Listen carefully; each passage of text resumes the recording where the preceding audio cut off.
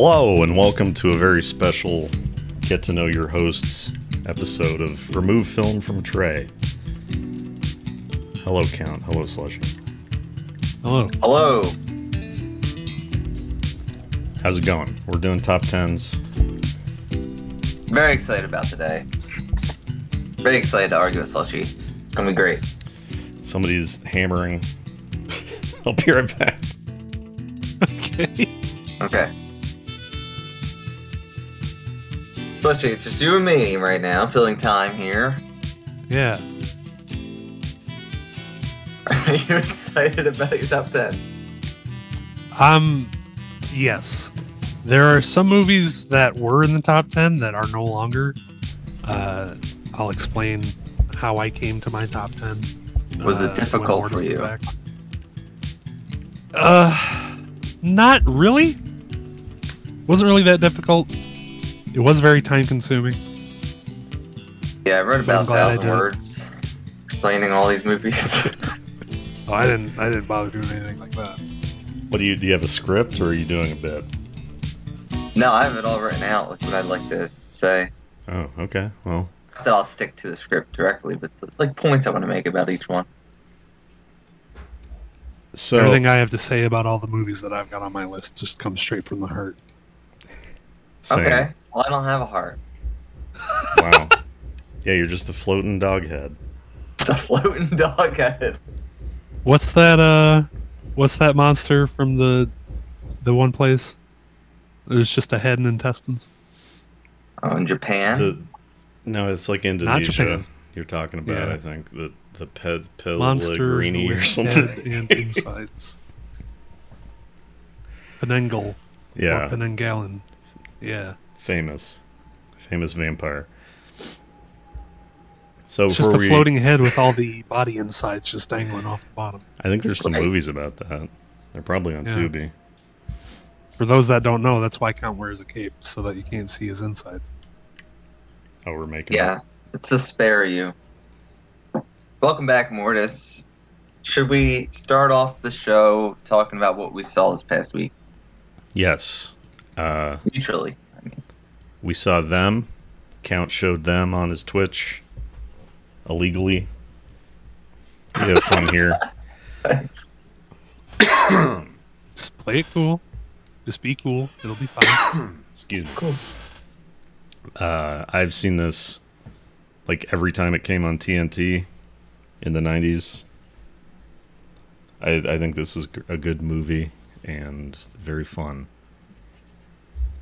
So do I. I mean, I think it's fantastic. There were a lot of people in my chat who hadn't seen it or heard of it, which I thought was insane that they hadn't even heard of it, but very happy. Slushie, thoughts? I had the chat basically completely disabled until the ants showed up, so that I wasn't spoiled about what the movie was, because I didn't trust anyone. It was a good call. They didn't spoil it, but that was a good call. You can't trust anyone these days. I didn't think anyone would be malicious about it, because you were saying, over and over, like, don't spoil it, don't look it up. Yeah, I would have Not banned just them. to me, but to everyone. But I figured there was someone who was just going to be like, a Twitch chatter, They would be gone. vomit something. As you can see, it spoils it on the poster, but It does. That's- there's another one of my top 10s. I decided not to use the normal American poster just because it spoils it as well. Was that a 50s, 60s thing? I don't know. I would imagine. So I was like, don't even Google it, because it's on the goddamn poster. I realized about 30 seconds before the ant was revealed for the first time that I had heard of the movie before. Well, that happens.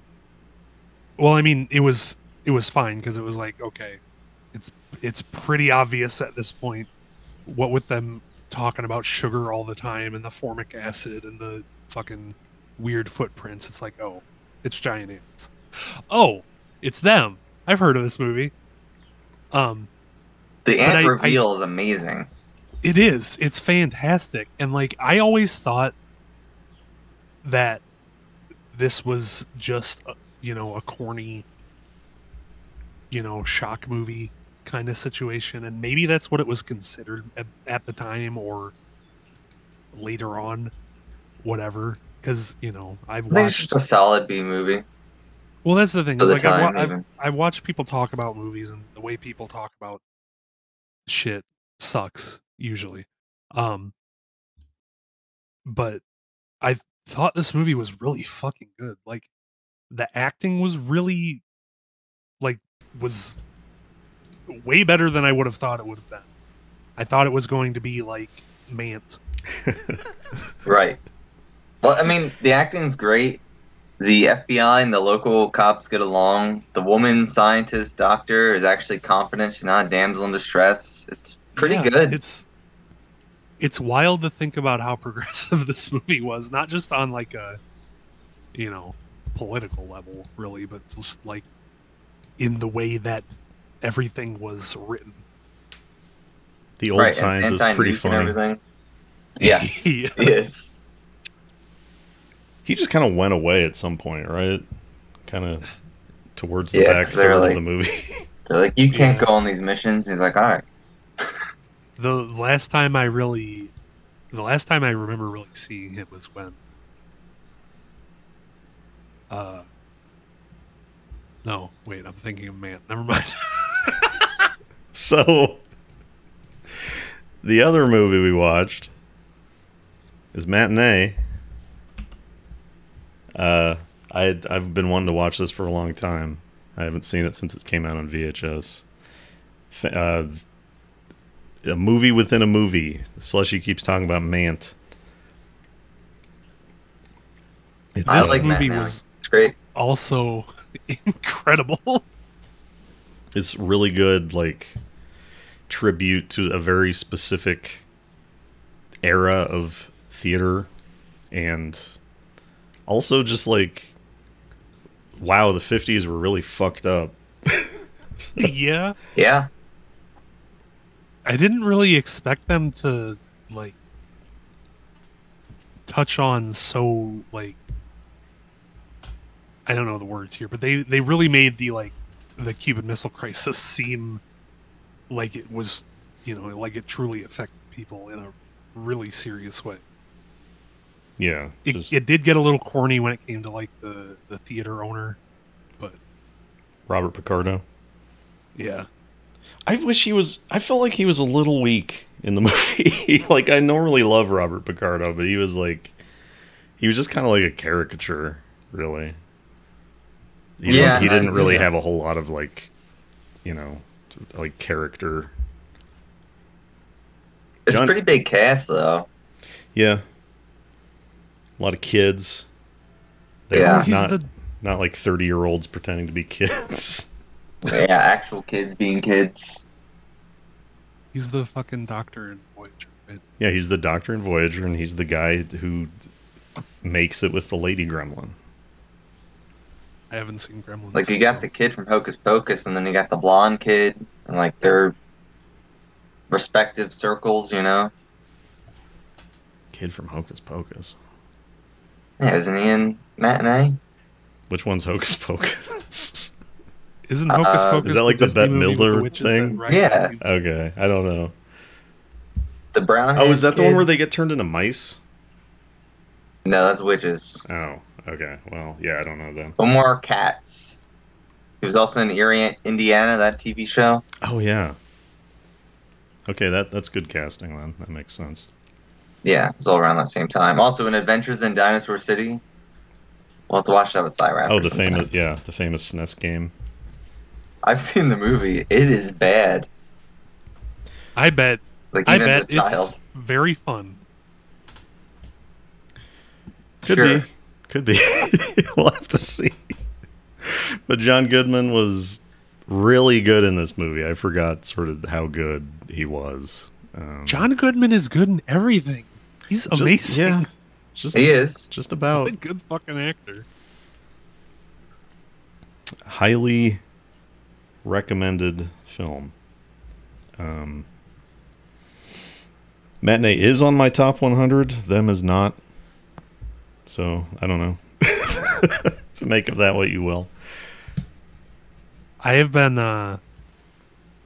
My top film list was basically just going off of what I remember I've seen, which is, I know I've seen more than 58 videos or 59 videos, movies, but that's what it ended up at. And then we watched them in Matinee, and they are now 35 and 36, respectively.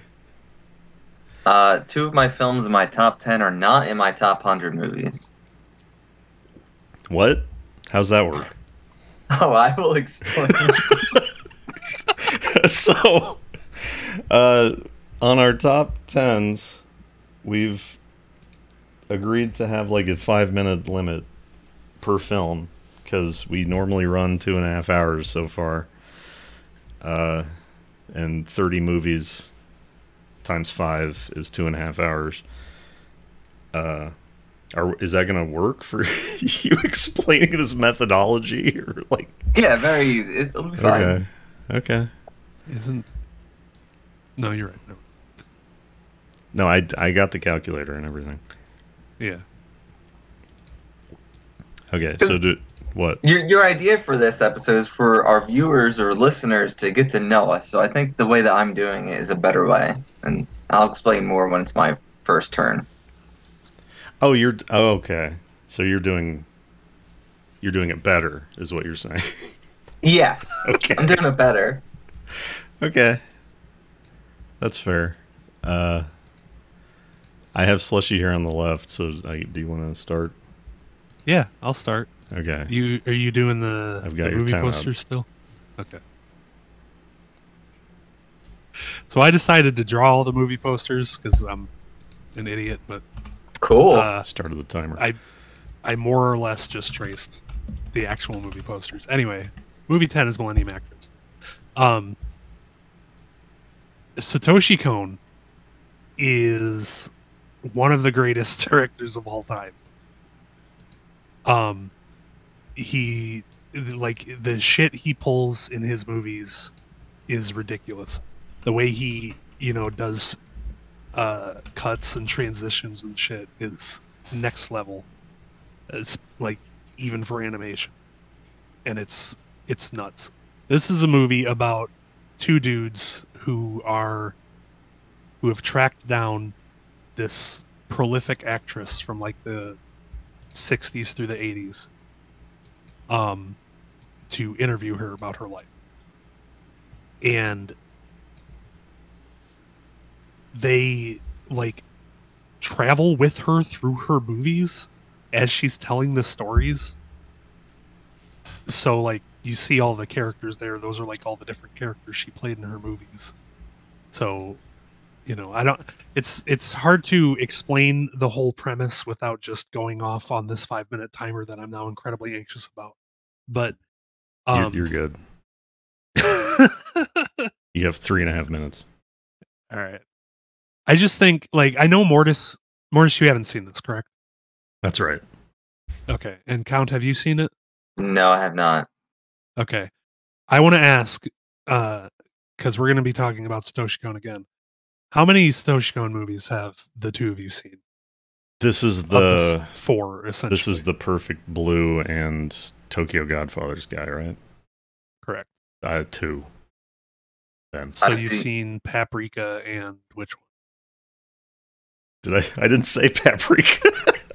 That's my assumption. Paprika's the other one I haven't seen. One... I've seen Perfect Blue and I've seen Tokyo Godfathers. He showed me Tokyo Godfathers.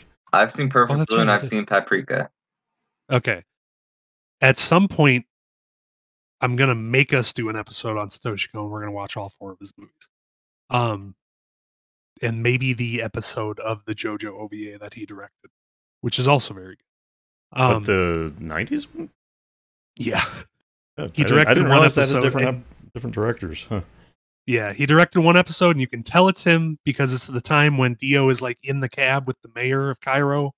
Yeah, and the mayor like runs out the one side and then runs back in the other. Yeah. That is Satoshi Kon front and back, side to side. He does shit like that all the time. It always looks fucking amazing. There's a shot in this movie where someone throws a bag at someone else, and it like hits them in the face, and then suddenly it's the 1800s because they end up in a period piece. It's so fucking good. His movies are fucking mind blowing, and I will never shut up about them. I know people who are way smarter than me, who are way cooler than me as well, have written a million things and made a million video essays on Satoshi Kon, but I cannot say enough. I know.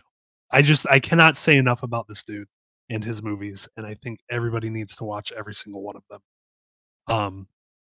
They would all 4 be in my top 10, but there are some other shit that I may get flack for being in a top 10, but that's just who I am.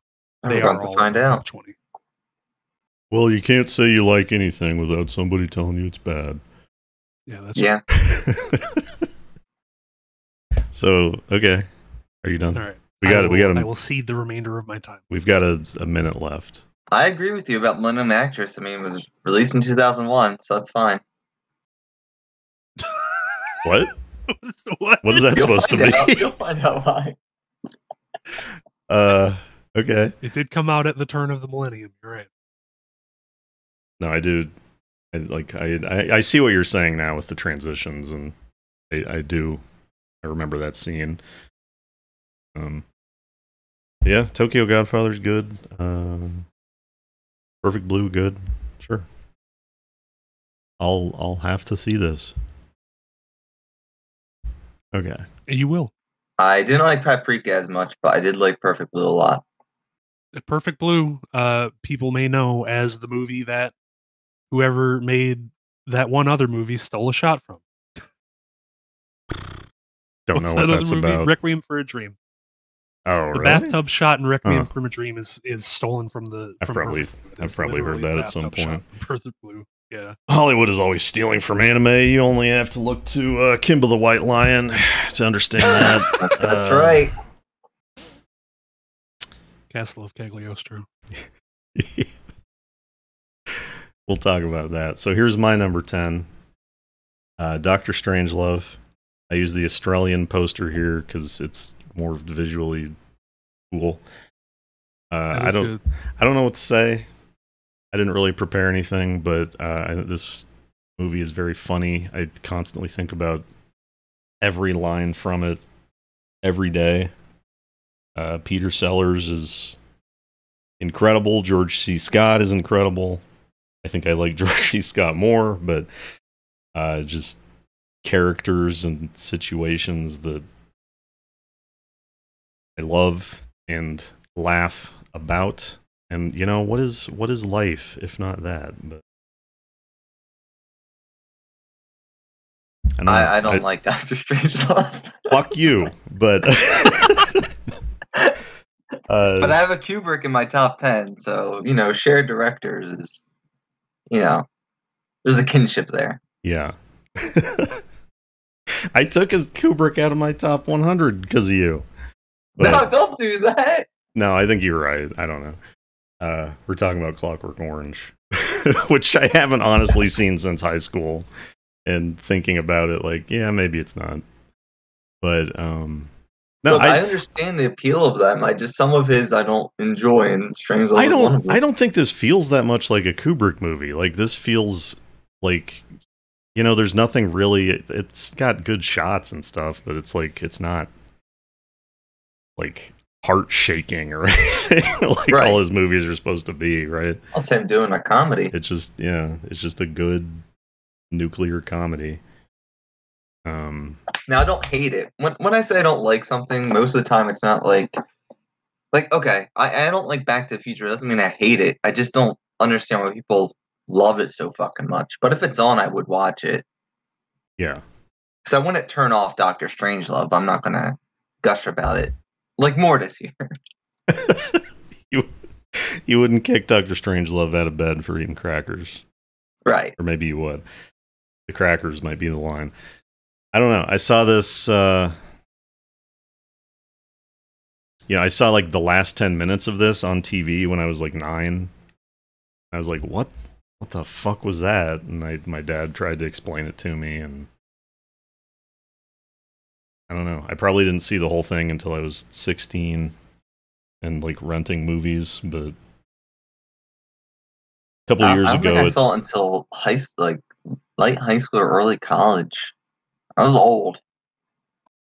I've never seen it. a couple years ago at my college, non-traditional student, the like art division or something like put on a showing, and this like they made this little fake room, like the nuclear cafe, like it was like a quarter of like a fake diner, and then like a quarter of like a sandy airstream, like next to, and a projector. I think this is the only thing they played. They should have played them. They should have played more than this. But Slushie, you should watch this though, and I'd be willing to watch it again if the three of us want to watch it sometime. I would love to watch every one of the movies that are in everyone's top 10, probably. I'm realizing I haven't seen any Stanley Kubrick movie all the way through. The only one I've seen at all is like half of Full Metal Jacket. Which half? Well, the first half. Okay. that's probably the one to see. I don't Yeah, like I've that seen one up that much. I've seen up until the bathroom scene, and I don't think I've seen anything past that. I think at the time I was watching it, I was like at a friend's house, and his dad and I and my friend were watching it, and then we got to the bathroom scene, and then he decided to turn it off. So I don't know, I just That's never, all you got. I just never went back and watched it. I'm done watching this. Is the game I mean, on? there was probably a reason, 2 10-year-olds in the Sure. room with him. Yeah. Maybe realized after all the swearing that a suicide wouldn't be the thing that they needed to see. Who knows?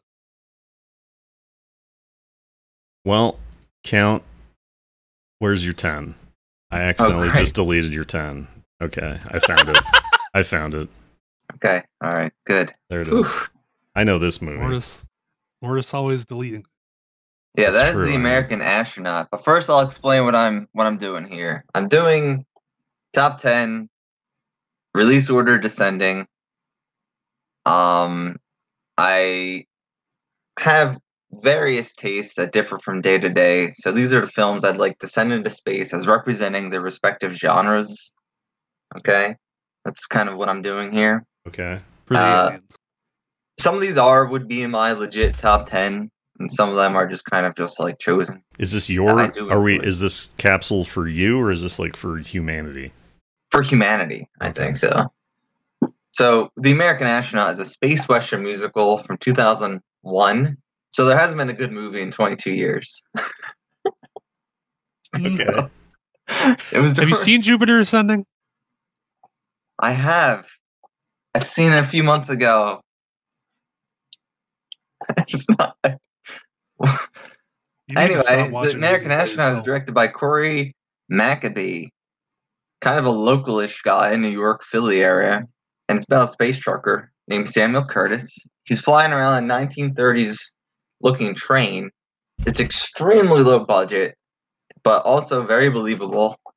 The whole idea is as if the industrial era never stopped and just went straight into space.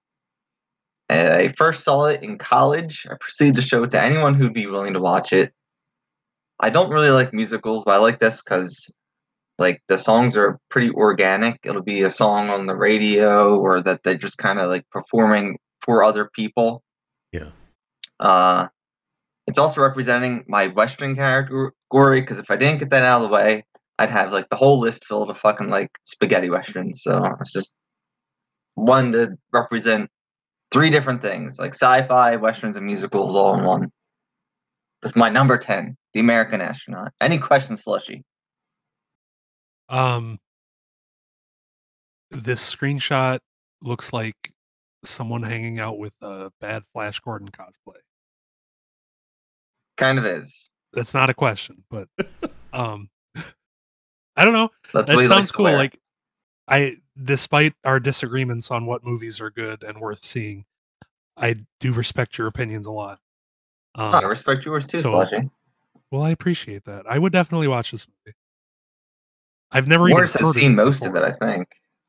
I would say like 90%. Yeah. Yeah, I showed I've it on never my even birthday. heard of it before. I didn't know it existed, so it's cool to be introduced to new things. Well, I don't even know how I found it, and I have that written down because for some of these I have written how I discovered her when I first saw it. I first saw it in college, but I don't really even know how I found it. I did enjoy Did it. you go? I love it. Did you go to a college that had a film course? Did you have a friend in a film course? No, it was me that found it. As far as like found it online for some reason. No. I was just like, it was me. I Right. did have many film course friends. However, this one was a discovery of my own. I don't like musicals. I agree about what you said about organic. Like this didn't feel like a musical. It felt like a movie that had music in it. Right. I'm only warning people who like absolutely hate them. Right. Oh my god, what the fuck is this shit? Yeah, it's fairly organic. Okay. What's the good. term for that? The term there's a term for that. Well, you call it diegetic music, but it's not Yeah, exactly. I think that's what you're looking for, but Yeah. Right, when it's on the radio or through Yeah. the TV or loudspeaker, whatever the fuck. I did take a film course in I college. took film noir. Wow, they had a class on that. Yeah, That's cool. they I showed would've Dark taken that City. I class. hate that movie. Oh my god. Is that in your top 10? Please no. No, Okay. not even in my top 100, but I do. I think it's fine. Slushy 9. Never seen it. I really I'll want to think see it's it. fine. So this is the movie that every movie since has taken from, at least in some aspect. You think so? I don't have. Well, I mean, you're the one that always says it. I don't know how serious you are.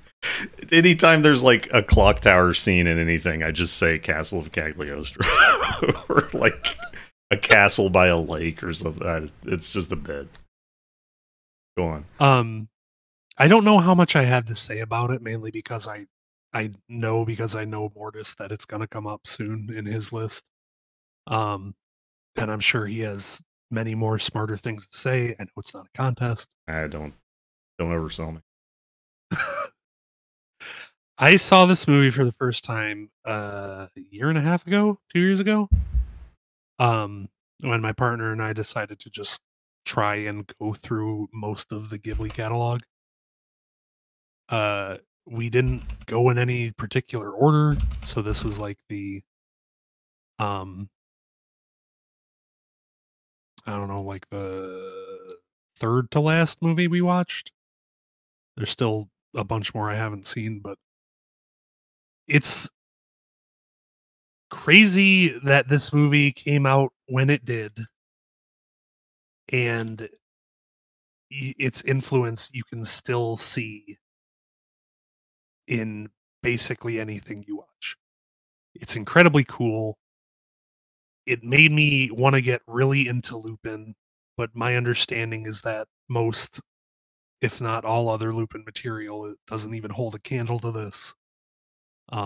Which doesn't surprise me, but I don't know. It's a really fucking cool movie, and I'd be surprised if anyone watching us hasn't seen it. So you haven't watched other Lupin stuff? No, I haven't seen any other Lupin stuff. There's Not even the shows? nope. Like there's stuff I've Slushy, wanted to you check should. out, but I know. Like I know I watched I'm really into video essays because they're great to like put on to be like a thing you don't have to pay in full A attention ton of to. Lupins on Tubi, or at least it was. It's probably still there. I think I have the series 1 and internet. 2 is on there. You can't binge it. Like you can't watch 10 episodes in a row, but you should try and watch like one a day if you can manage that. Well, that's the thing, and I've said it. I probably said it on the podcast, but I have a really hard time like watching things I feel like I need to pay attention to by myself because I have real bad unmedicated ADHD diagnosed. Thanks for the disclaimer. I know a lot of people like saying they have it. I believe them that they do because it's pretty obvious when you do. But I was diagnosed, so don't come for me.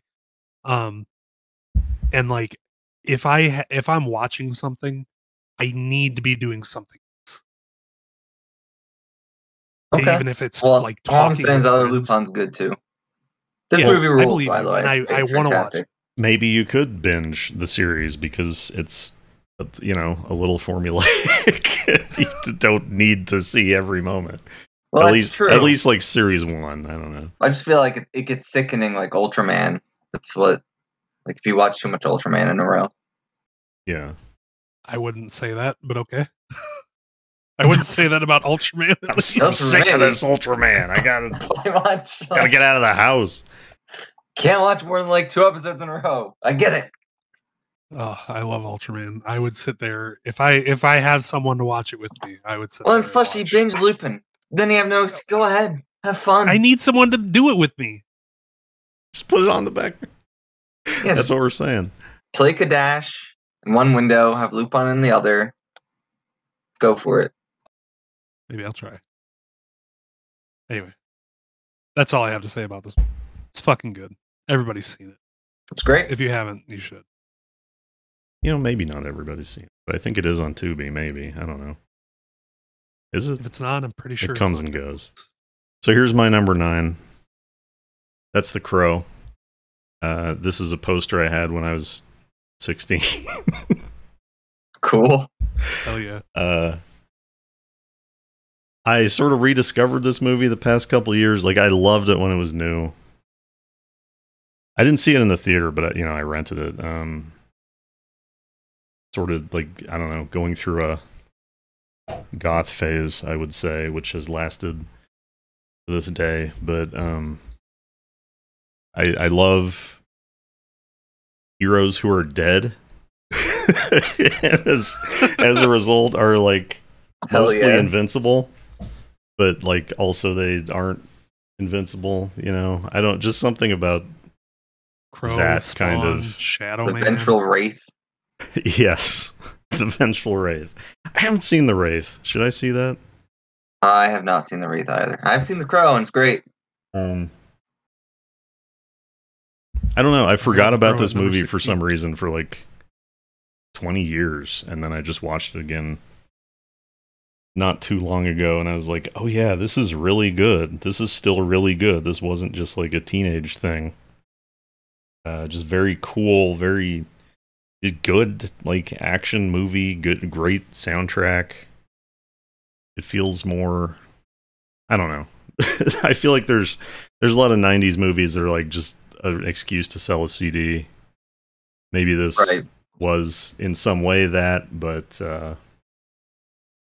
it feels, it feels right in the movie. Ernie Hudson in there.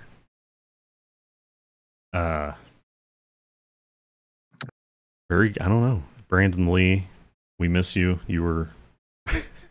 Brandon Lee was really good. He was very good in this. He was very good in Showdown in Little Tokyo. Not fair. Haven't seen his Hong Kong movie. I forget what it's called, but I haven't seen Showdown in Little Tokyo. How's that? You haven't seen it? Oh god. No, I have not. Wow. I haven't seen it either. So you have seen The Crow?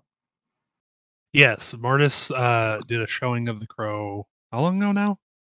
6 months, a year? 6 months. What is time? Ish, yeah. Recently enough. It's number 16 on my list. It's really fucking good. Can't rain all the time. Yeah, exactly. Shout out to Dudesy, Will Sasso.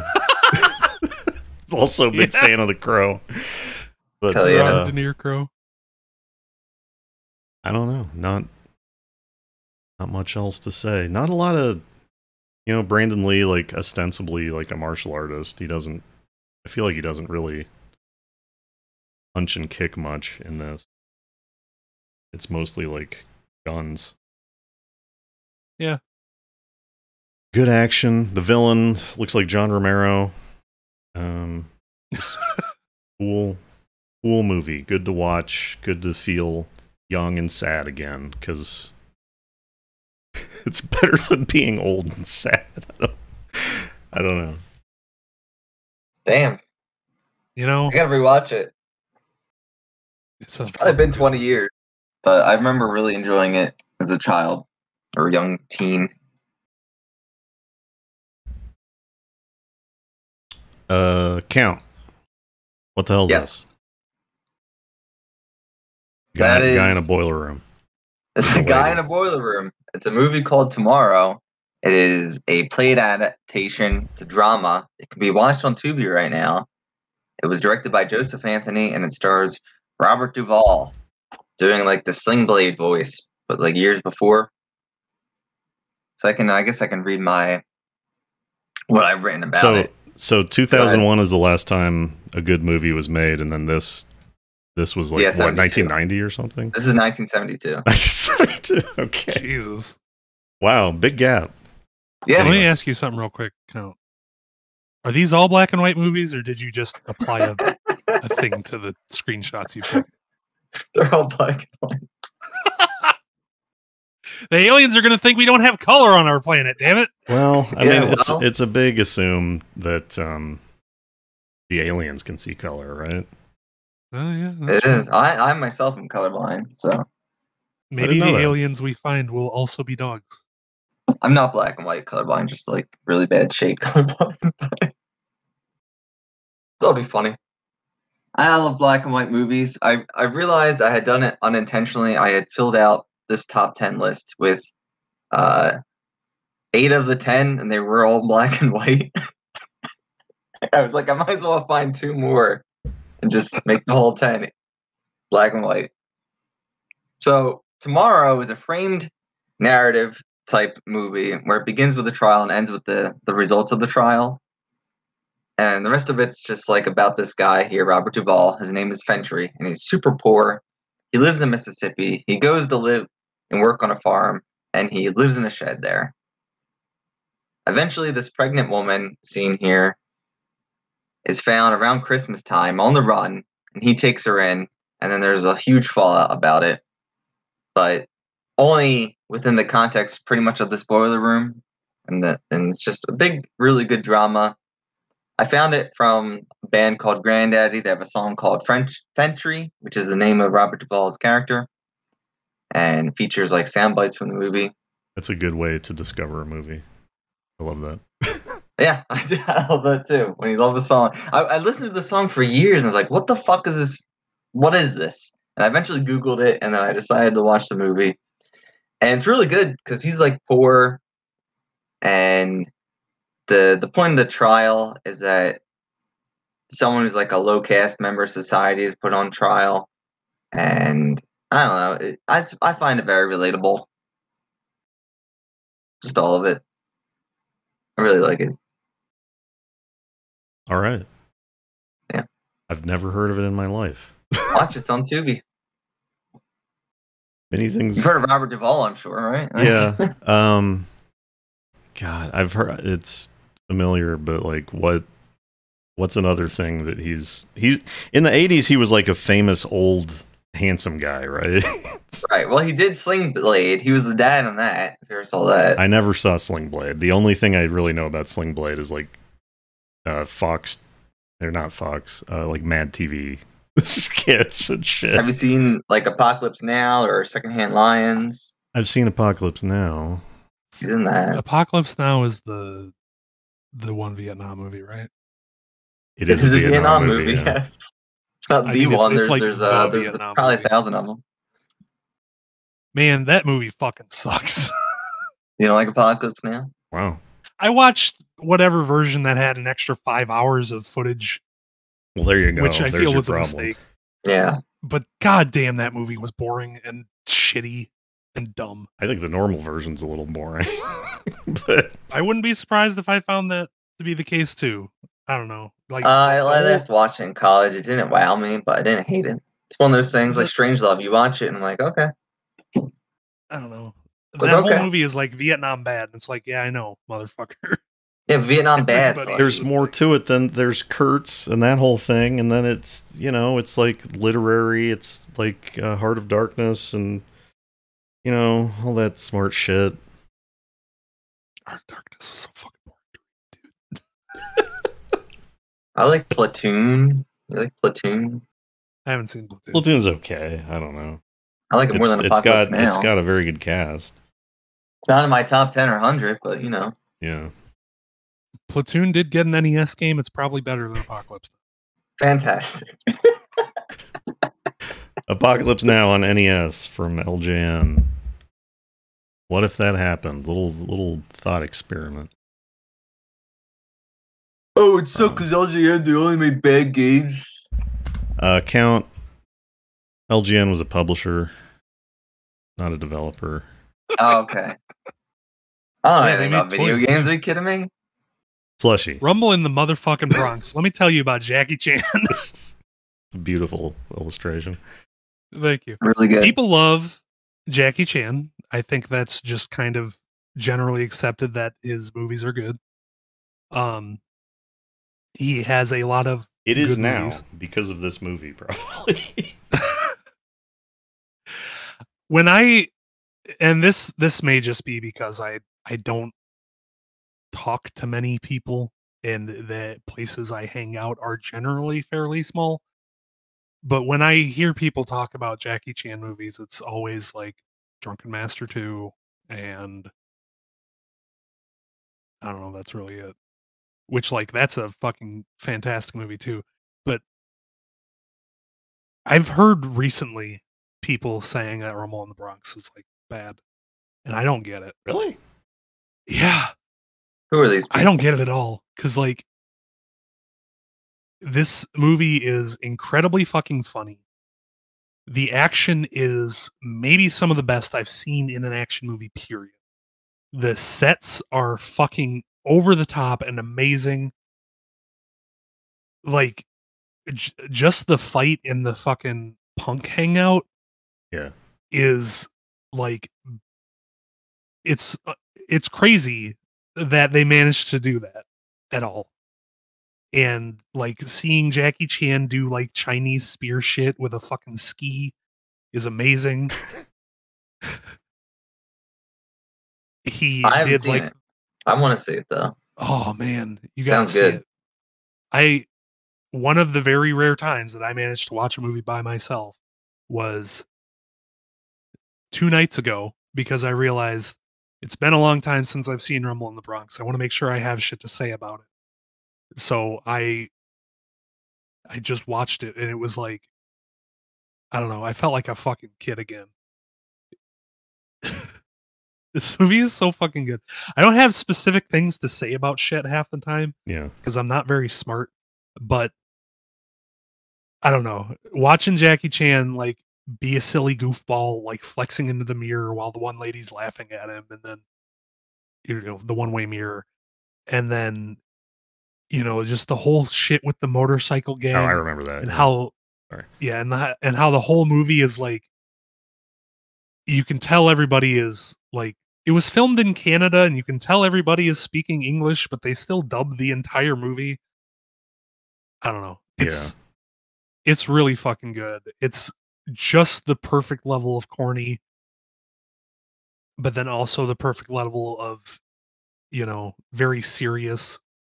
There were parts in it that made me fucking cry, and it might be because I was really high, but also like the relationship between the little kid and his sister. I don't know, man. It's so fucking good. I don't super remember. Like, I haven't seen this since VHS, but I did see it in the theater, and I remember like, I feel like, when did this come out? Like 93 in America, 94 around there ish. I remember like before this came 95. out, like 95. Like Jackie Chan's Action Kung Fu came out on Nintendo, and I was like, who the fuck is Jackie Chan? Who is this guy that I'm supposed to like know about? And I did, sometimes you would hear like people talk about, Jackie Chan, great martial arts. Like, I had never seen a Jackie Chan movie, and then this came out in the theater, and like, rightly so, like, sparked a big wave. I think a ton of his other movies came out, and I don't understand. I'd be interested to hear these people saying this sucks.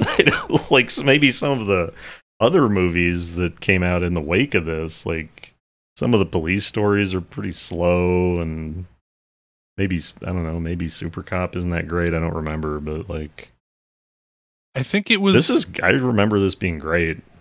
Yeah, it's revelatory.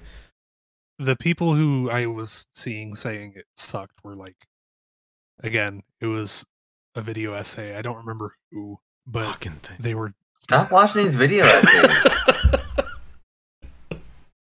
The fuck I don't have to pay attention to most of it. What do they know? When I watch it? But like, they were talking about how they were just talking about like the history of martial arts movies, essentially. Yeah.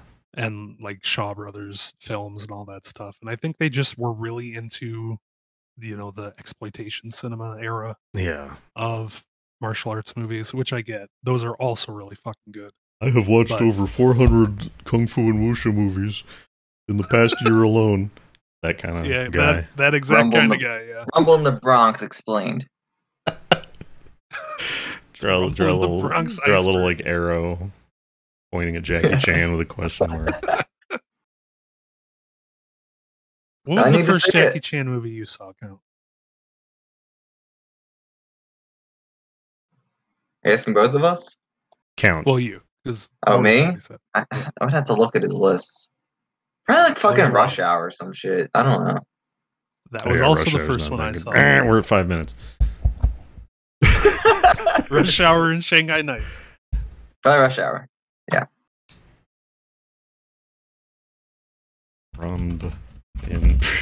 This list is too small. I've really fucked up. Okay, there's that. All right. So, me aid. What is me aid? Well, there we go. It's Castle of Cagliostro. So, Slushie already talked about this. It rules. What are your experiences with it, Mortis? Well, when did I see this? I saw the streamlined dub of this, where they never call him Lupin, they call him Wolf. Like, I rented this, I was probably 15. That sounds fucking awesome. Yeah, I don't know if it was like legal reasons or what, but I don't think it says Lupin anywhere on that. Like, the movie is just called Castle of Cagliostro, and all anyone calls him is Wolf.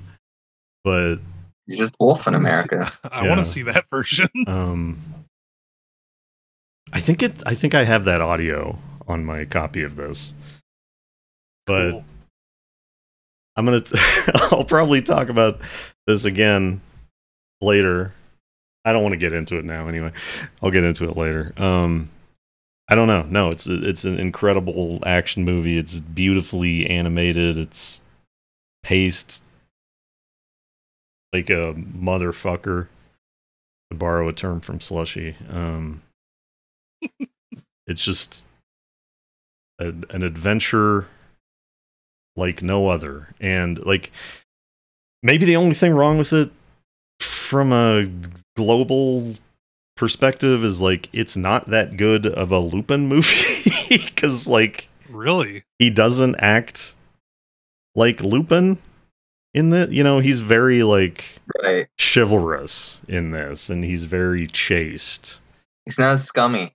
Yeah, like he's even towards Fujiko, he just kind of like makes some small moves. Like, Fujiko is very all the character, it's Miyazaki directing, right? And it's like, in spite of what anyone may have to say about the way he acts behind the scenes, he's like a very wholesome director in most ways. But like, it's Lupin doesn't act like Lupin, but he is a cool hero, and it's a great adventure. And like we said, every time there's like a clock tower in anything, every time there's a castle by a lake, every time a lake drains and there's something under it, I will just say Castle of Cagliostro. And if you've ever read any book about anime from the 90s, which I've read a few, you know that this is supposedly Steven Spielberg's favorite movie. Really? Or was at one time. I would believe that. I always I always like to picture like Steven Spielberg at some like Hollywood party with a little like 8mm projector just like showing someone this in a back room. I don't really feel like this particularly has influenced like American cinema that much, but it's Japanese media. It's like insane. Like Castlevania is 100% this. Absolutely. So much of video games is Castle of Cagliostro. It's great. I love it. You know, you're right. There are a lot of video games where you drain a lake and there's something under it. Anytime there's a and weird lot of looking video games castle. with clock towers. Yeah. Yeah. Anytime there's like, God, what did we watch recently that basically had the ninja attack knight scene escape like lifted directly? It wasn't. Can't remember what it was, but I think it was. I don't remember if it was animated or not. I don't know. Would it have been? Because I think the only animated stuff we've watched together recently was on my anime nights. So maybe it was Darkstalkers or Dragon Slayer or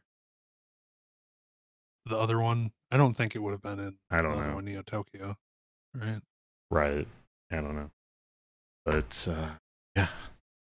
I gotta get back to doing that. Wolf. That's a good name for him, I think. We're like Jigen and I know Goemon what this is. Still. Well, yeah, because they're not like. I mean, the issue is like Lupin is probably copyrighted in some way, right? If not just by the French or whatever. Right. The Arsene Lupin. This is Night of the Living Dead, 1968. You can find it anywhere on the internet, but it is on Tubi. Directed by George A. Romero. Have you seen this, Slushie? No. Okay. Well, it's pretty much the first flesh-eating zombie movie. There were voodoo zombie movies that were made before this, but this is like the first idea of like the dead come back to eat the living. It's about when hell is full, the dead will walk the earth or whatever. That's movie, right? They said that in the sequel. Oh, okay. But this is the first one, where a group of confused strangers take refuge in an old farmhouse to escape the endless horde of the dead, trying to devour them for reasons unknown. I first watched this in 8th grade because a classmate knew I loved Resident Evil, and he told me that Walmart was selling Night of the Living Dead for $1 on DVD and to go buy it. Cool. Yeah. So I was like, I gotta go get it. I recall seeing my grandmother later that day, and she's like, "Do you want to go to the store?" And I was like, yeah, I'll go to Walmart and get Night of the Living Dead on DVD while we're out. And so I watched it, and I enjoyed it. And then about 2 years later, I would watch it every fucking day in 10th grade after school. I would just come home, I would put it on, and I fucking love this movie. It represents my horror genre, because if not, the whole list would be horror. I could do a top 10 of just horror, because I love horror so goddamn much. Romero, I have it listed here. He, like Raimi, they were the guys who did it. They were fairly young. Raimi was much younger.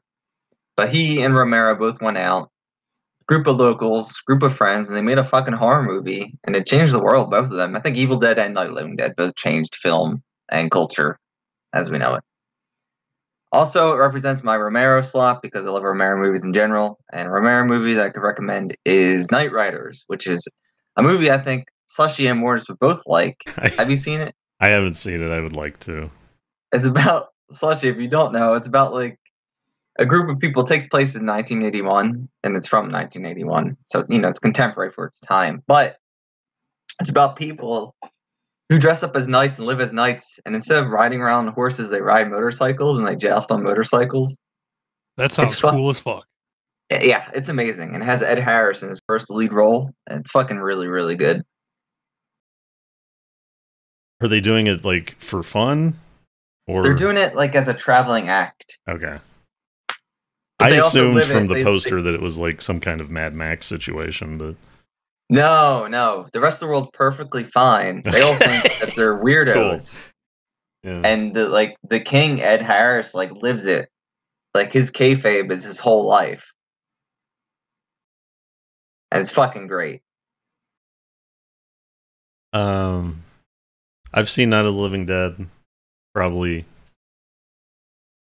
I don't know. It's hard not to see this movie because it's public domain. Right. And it has. It's always in movies. Yeah. Oh. It's always on the It's the movie that's always on TV in like a horror movie. Yeah. That's why it's in every movie, because it's free, and that's why Count was able to get it for $1 on DVD, probably because like they didn't have to pay fees; they just pressed the DVD. But it's good. I don't. Yeah. My favorite of the Romero zombie movies is Day. Oh, Day is also my favorite. I just didn't have it on DVD in high school. Right. Is Day the mall one? That's Dawn. Okay. Day is the Day is the army base one. Underground. Yes. I've seen Dawn. I haven't seen Day. And Yeah. I haven't seen Night. You haven't seen Night? Dusk. No, I haven't. You haven't seen what? Dusk? Is that Dusk? one? I was just making. Oh, okay.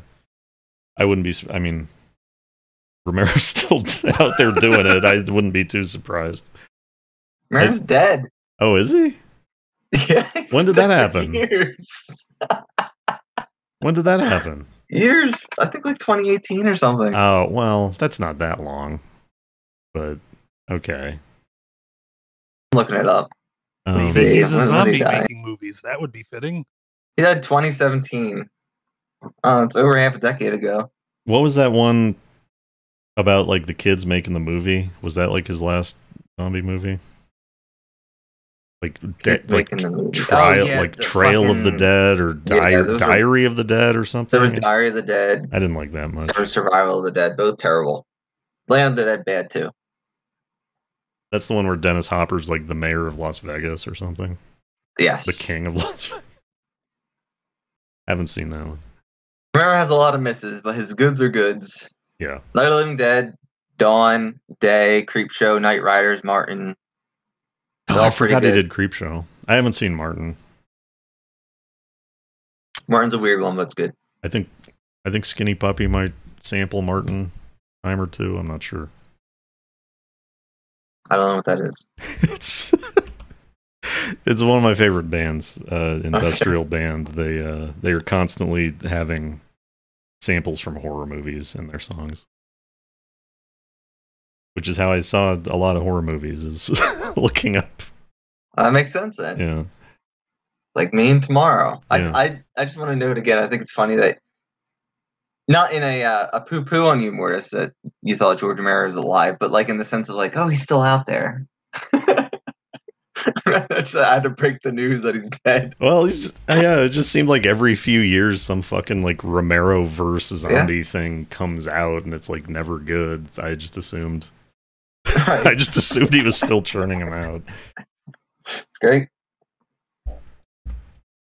Skinny Puppy bills Pentacon for using its music at Gitmo.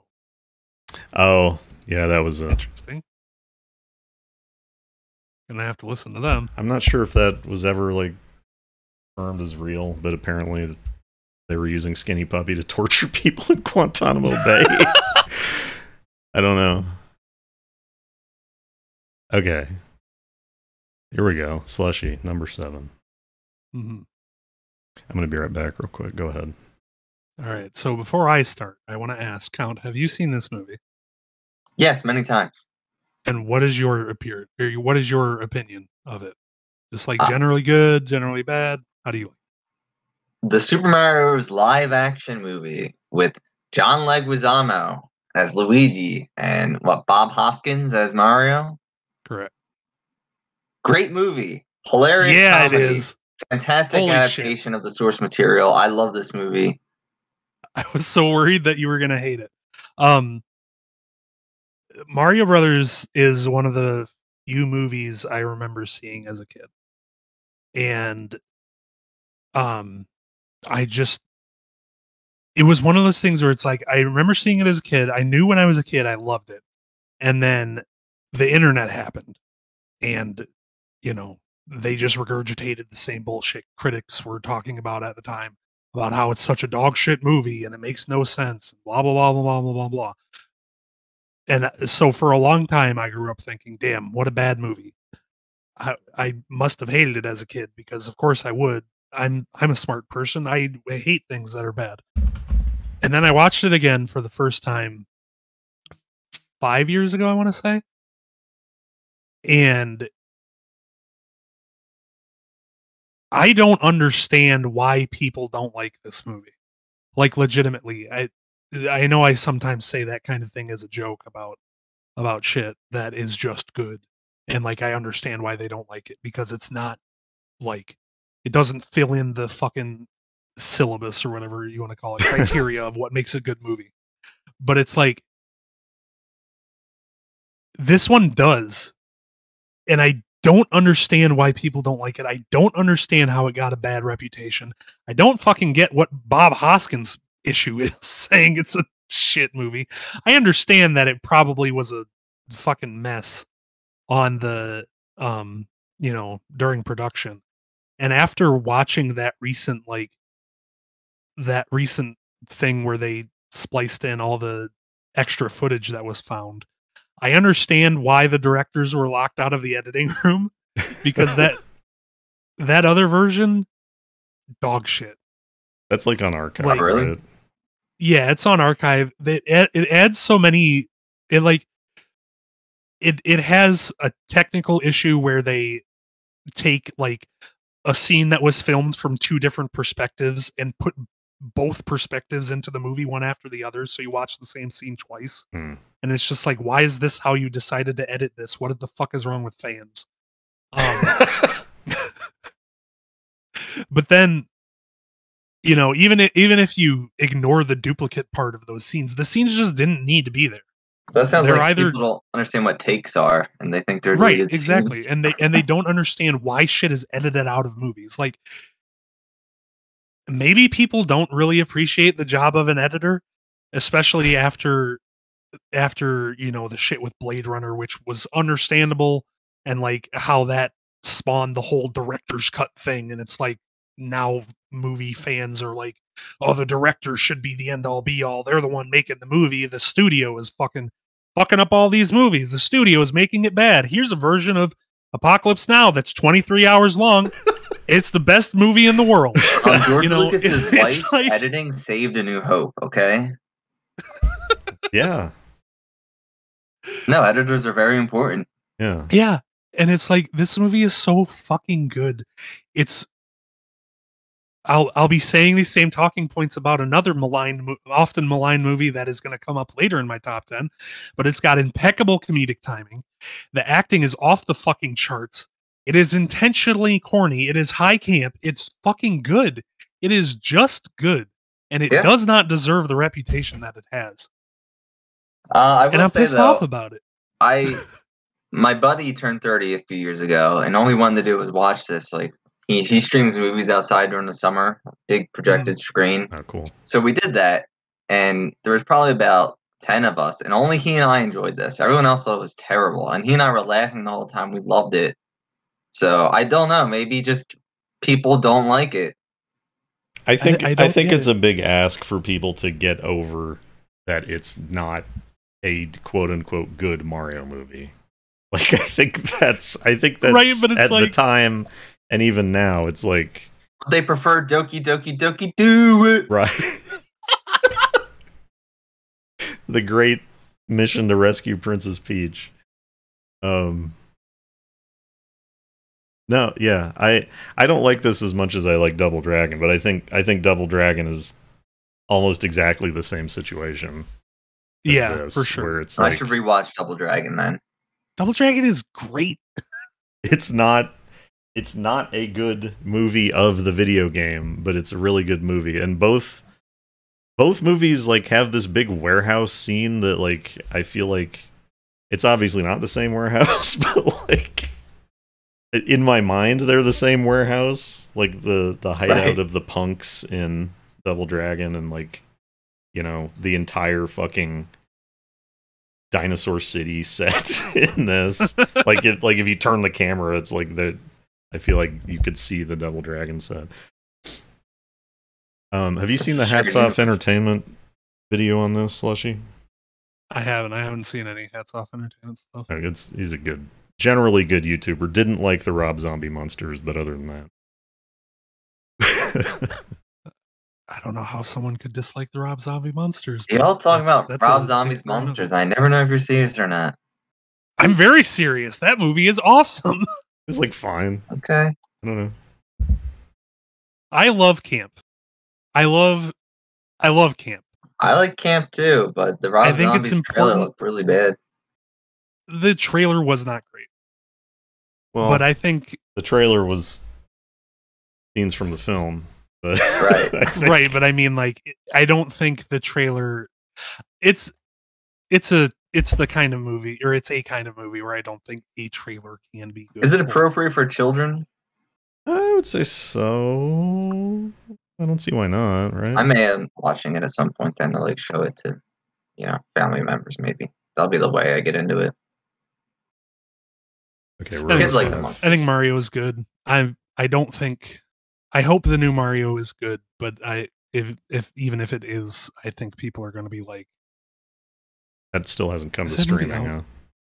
no. I feel like people are like, damn, Been out in they theaters for finally like a made a year. good Mario. Not that long, like a It's been month. like a month. Okay. Evil Dead Rise though, available now on video on demand. How did that come out? Yes, Not looking forward to it personally. I know. My number 7 is Ghostbusters. Cool. What do you even say about Ghostbusters? Should have Winston on the poster. They recently hacked Winston into the Genesis Ghostbusters. I was pleased That's to cool. see. I don't know. I think it's again, it's a great comedy. I don't probably not like a lot of comedies in my top 100, but a handful. I feel like this is, Dan Aykroyd is one of my favorite humans, in as much as you can like really feel that way about a celebrity, right? Like, Yeah, just as like a character in the world, he's great. And I feel like, he's a knowing character, all right. knowing his beliefs and the way he is now, like you can Yeah, to see him it's a documentary. to him it's a documentary. Yeah, like the ghost aspect of this is like so earnest, and it's like that's him. That's just his love for ghosts coming through, and like the special effects are great, and the world they set up and the system is par excellence. I don't know. Great writing, great characters. Some people are gonna in 2023 say that Venkman is a sex pest, so that makes this a bad movie. I don't you don't have to relate with or agree with the protagonists of the films always. That's fine. I think it's a great movie. It's Ghostbusters. It's Ghostbusters. It's a Haven't shame they seen never the made a new one. sequel. Yeah. I remember seeing Ghostbusters 2 in the theater, and it was an early experience with disappointment and confusion. Like, I don't hate it. I think there's some great stuff in it. Like, the Scoleri brothers scene is great. The train is great. The big Godzilla ghost is great. Just, it's more like there's good has shots moments. in Ghostbusters 2. But Ghostbusters 1, just start to finish, funny, cool, wild, original. My only beef with Ghostbusters, look, I love Ghostbusters. Okay? Deserves to be in anyone's top 10. My only problem with it is like this. And Hocus Pocus, when you go to like a Halloween party and it's like, let's put on a horror movie. They put on Ghostbusters or Hocus Pocus, and I want to fucking hang myself. Yeah. That's my only kind of beef with it. Probably it's like, less put on a real fucking horror movie. Less of a horror movie than Puppet Master 4. For sure. Yeah. Shit, we mentioned probably it. less of a horror movie than Puppet Master 3. Especially as adults, like put on a fucking horror movie. Sorry. There are a lot of good horror movies that aren't scary, but are horror movies. Yeah. But have either of you been in that situation? I don't go to parties, Count. I do my best to avoid them. Okay. I can imagine it though. Every troop needs to have an outgoing person, right? Yeah. Yeah. The de facto leader. I've never heard you say anything about Ghostbusters. Have you seen this? Right? Yeah, I've seen Ghostbusters. I do like it. There was a while where we had, like from Walmart or some shit, a double pack of Ghostbusters where the case was like green slime. I know it. Yeah. And I ended up watching both movies multiple times in that year. I do like it a lot. I tend not to talk about it because, as you maybe heard from my rant about Super Mario Brothers, is that my anger about other people's opinions tends to cloud my own opinions. I think people care way too much about getting sequels to the things that they liked as a kid. Oh, for sure. And have developed entire identities around enjoying movies from the 80s and being very mad about women. What?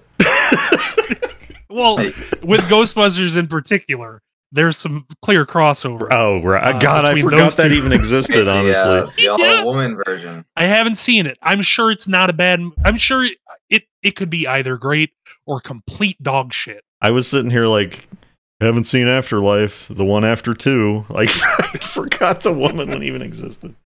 Can't live with them, can't shoot them. Yeah, exactly. I'm sure it's terrible because all like mid 2010s comedies suck dog shit horribly.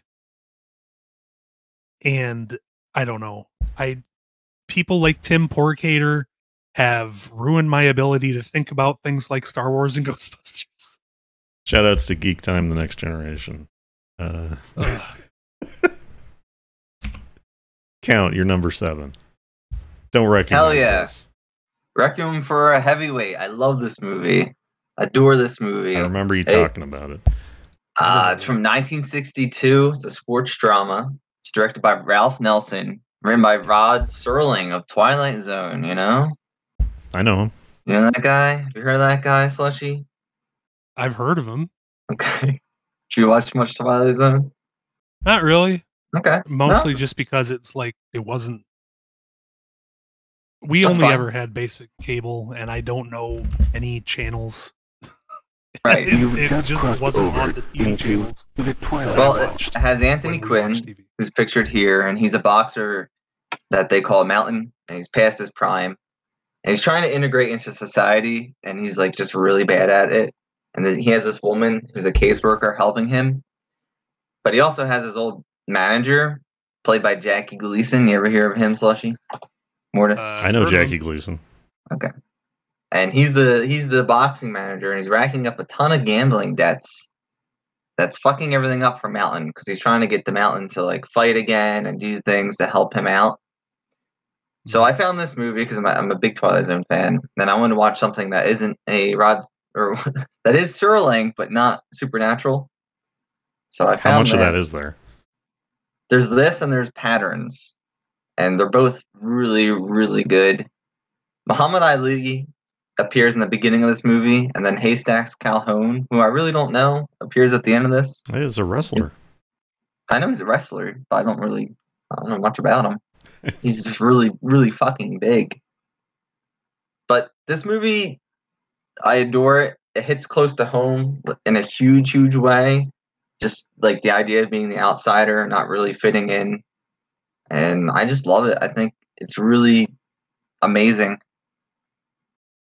I feel like I should see this. It's very sad, but it's very, very good. I'll stream it sometime for you. Cool.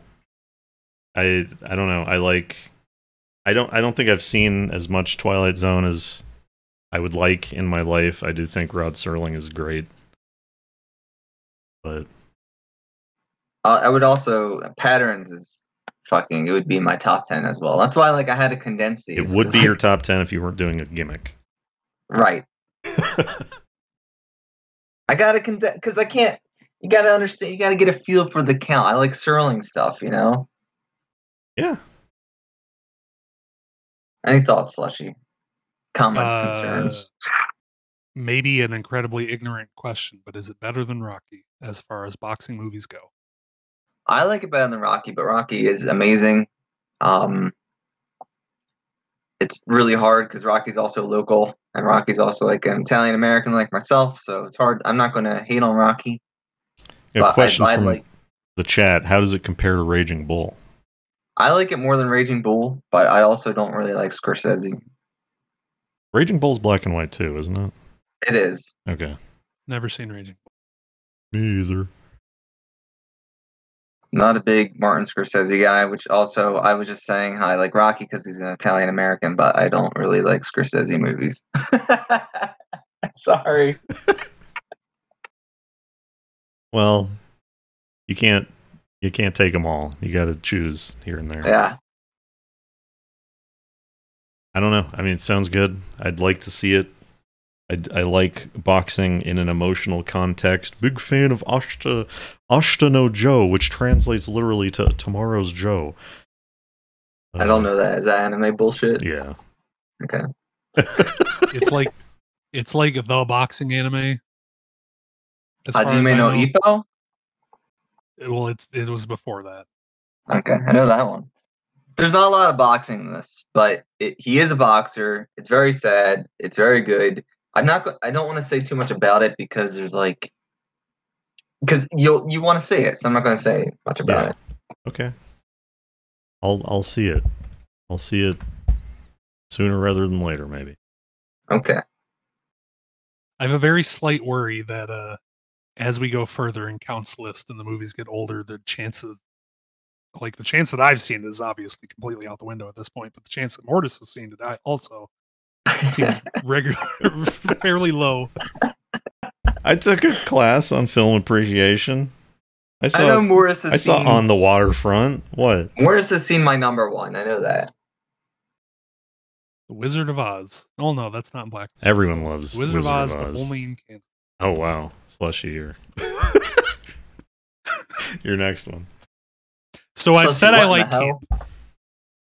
Do you know what Ricky O, the story of Ricky is, Count? I don't think so. Wait, have you really not seen this? Holy shit.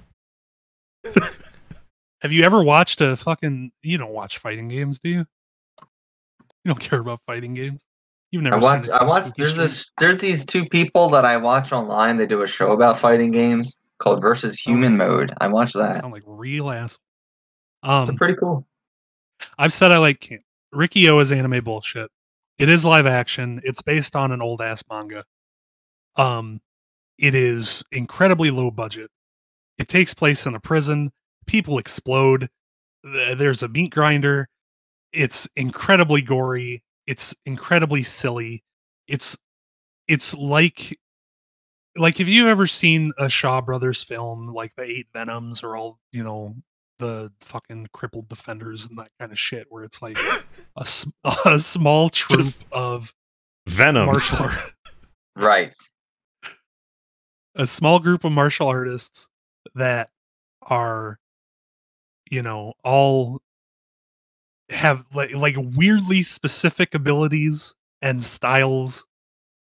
And then you have Ricky, who's just too strong for his own good and too kind-hearted for his own good. It's a silly fucking movie. I don't want to say too much about it because it's one of those things where it's like, if you start describing any scene, it's going to ruin the scene, in my opinion.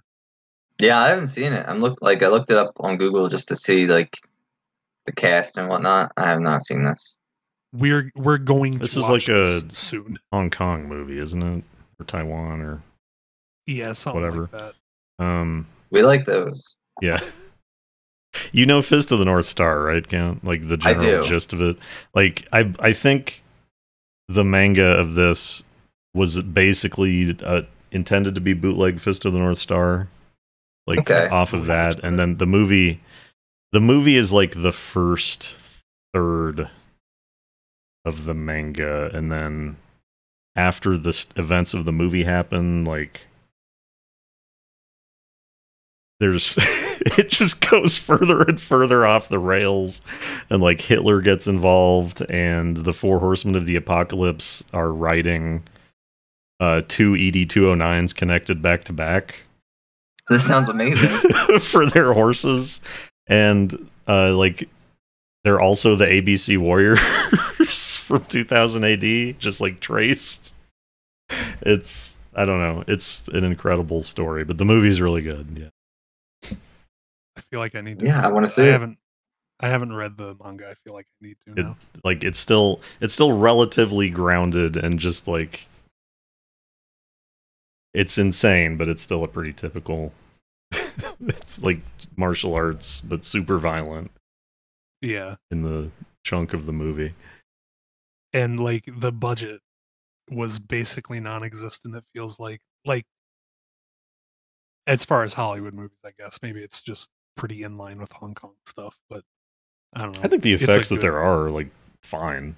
Well, for the most part, I'm thinking of, maybe the final battle, not so much, but yeah, I just thought of that as I was saying. But like the gore looks fine, and like it does like the X-ray shot that they stole from Street Fighter, which we still need to watch. Street Fighter, the Sonny Chiba Street Fighter, not the okay, not the Slushie Street Fighter. I've only seen Street Fighter 2. What? Oh, the movie, like the sequel to that one you're talking about. Okay. I thought, don't they all have like subtitles, or is it actually just called Street Fighter 2? It's probably a subtitle, but like I know Street Fighter's Bloody Revenge or some shit. It's Return of the Street Fighter. Okay. Yeah, that's the one I've seen. No, but I haven't seen this in a while. Like this, I don't know. I don't know if this should be on my top 100, but I do like this movie. It's a good movie. And like, I know Mortis has talked about gore a little bit, and damn, it's gory. I don't know how you feel about it, but I guess how I feel about what? You said you like it. Gore. About gore. Yeah, I like gore. All right, I like gore. I don't like torture porn, but I like gore. Did you watch? Did you ever watch Daily Show, like when it was still on Comedy Central, when it was Jon Stewart Count? Yeah, I've seen Daily Show. Do you know he used to use the part from this where a guy claps his head in half? It was like, and now our ironic shit of the day, our weird news clip of the day, and it would just show like the guy slapping the head in half and exploding the head. That's from this? Yeah. Okay. Yeah. Just like how people would post on like Big Trouble in Little China, the GIF and the clip of like the guy exploding. Yeah. Before we move on, I just want to say when we get to number 5, just skip me. Skip you. Yes. Because we'll talk about my number 5 when it comes up in your list, Morton. Oh, you're looking at my list. Well, no, I know your list. I know you. I know what your number 1 is. Okay. It's my number 5. We'll skip my number 5. Oh, okay. Well. No, that makes sense. For now, we'll get to my number 6, which is Hard Boiled.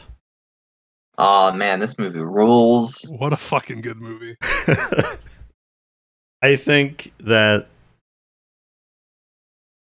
this is the best pure action movie that has ever been made. I think The Killer is like maybe a better film. There are action movies that I like more for me, but like I think just as pure action movies go, this is the best one. And this, for me, this was part of the probably the wave of the Jackie Chan, right? Like in the 90s, there was this wave of like, oh yeah, Hong Kong movies are good in America. Like I remember, which then like culminated in The Matrix, I think, right? But I remember hearing about this. You would just hear about this like on the internet, and you would hear about this in like comic books or whatever. Like people were making references to it, like the Smarks.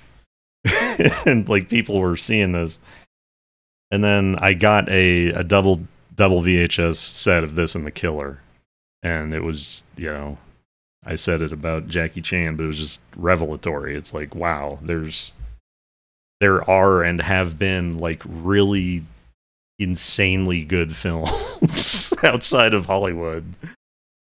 Yeah, it's just great. Creative. How old were you? Do you remember? 16. I would have loved it to see it then. I didn't see it until like probably 22. When did I want to say we picked up, because me and my friends went out of town to see Blair Witch for some reason. And It's real. It was the bigger but not the biggest town in Kansas. So they had like a good Hastings. But I think that's when I got the DVD. The DVDs barely even existed. The VHSs. So I think it was, after seeing Blair Witch is when I got Killer and Hard Boiled, just purely on like, I heard this is good. But it is good. It's funny. You can see there's a baby. That's funny. That baby pees on him. Oh, yeah. Babies are funny. Just great gun action, like Yeah, and Chow Yun-Fat's one great of those like filmmaking. Jackie Chan's types that you would hear whispers about back then. Yeah. And he The movie fucking was so good rules. that like a decade and a half later, it got a video game sequel. Yeah. Right. I've been meaning to play that again. I've been meaning to play it for the first time. It's decent. It's not like great, but it's if you want to get on Xbox Live and help me boost the achievement where you have to win 1,000 deathmatch matches while playing as the John Woo skin, then we could take care of that. What is the fucking name of that game? Stranglehold. Right. And that was supposed to be like this whole thing. Like, I think John Woo started it's like Tiger Hill Entertainment or something, I want to say, and it was like supposed to be like we're gonna do more. There's gonna be other John Woo games, and like I don't think it did that well. So Still waiting on the face-off game. yeah, just I don't know, hard target rules. I just want to say is that John Woo? Yeah. Damn. That was a good movie. Yeah. That was before Face Off, right? I don't know. I think Hard Target is like peak Hollywood John Woo, like before he started to fall off even a little bit. I don't think I've seen that. I should watch it. It's on Tubi. Yeah, Hard Target was 93, Face Off was 97. Jean-Claude. I love Van Damme personally. Me too. He's very watchable. Easy on the eyes when he does the splits.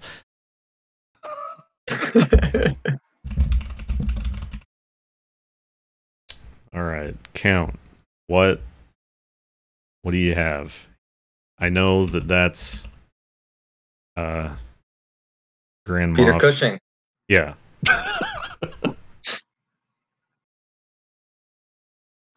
This is Cash on Demand from 1961. It's a crime thriller movie directed by Quentin Lawrence, starring Peter Cushing. Now, this is the one of the two that probably wouldn't be in a proper top 10. Definitely not in my top 100. Although maybe it is. But I never really thought about it until trying to figure out this list. But it's on here because I love Peter Cushing so goddamn much, and I love Hammer movies, so I want to really represent both of them in myself if I'm telling people about my film taste without repeating myself too much. They can kind of infer and like, oh, well, if he likes Peter Cushing, he must love him as Van Helsing. I do. So this is a Hammer movie, but it's not. This is a Hammer movie. I wasn't aware Hammer made movies that weren't the colorized horror movies. They did. They made not many, but they exist. In this one, Peter Cushing plays a bank manager, and he's dealing with a bank robber right before Christmas time. And the robber's claiming to be holding his family hostage. And the whole time it's like a cat and mouse thriller. Is he really holding the family hostage? Is he not? Who knows what's going on? Amazing movie. I do genuinely like it. But it's also here because, like I said, I could fill a whole list full of horror movies. I could probably fill a whole list full of Hammer horror movies. I love all the Mummy ones. I love the fucking Frankensteins, like the Draculas. They're not great, but I went through a phase in college. I think it was my second year of college, and I just fucking binged like all the Hammer movies. I think I like the Frankensteins more than the Draculas, but you like Frankenstein more in general. That's absolutely right. Yeah. Yeah, Peter Cushing is great. Have you ever seen a Hammer movie, Slushie? No. No, I have not. Well, like I said, they're not great, but there's something to them. They're comfy. They're like really comfortable to watch. They're comfortable if you like a lot of blood that looks like red paint. Right. That's it. Yeah. There's 2 vampire lesbian movies Slushie you might be interested in. Really? Right. Huh. Yeah. I mean, I've seen like the first couple Draculas and like Dracula 1979 or whatever, and Twins of Evil and Vampire Circus. Huh. I've never seen one of the Mummy ones. Christopher Lee is the Mummy in the first one with Peter Cushing. I don't think either of them returned for the sequels. I can't remember. The Vampire Picnic.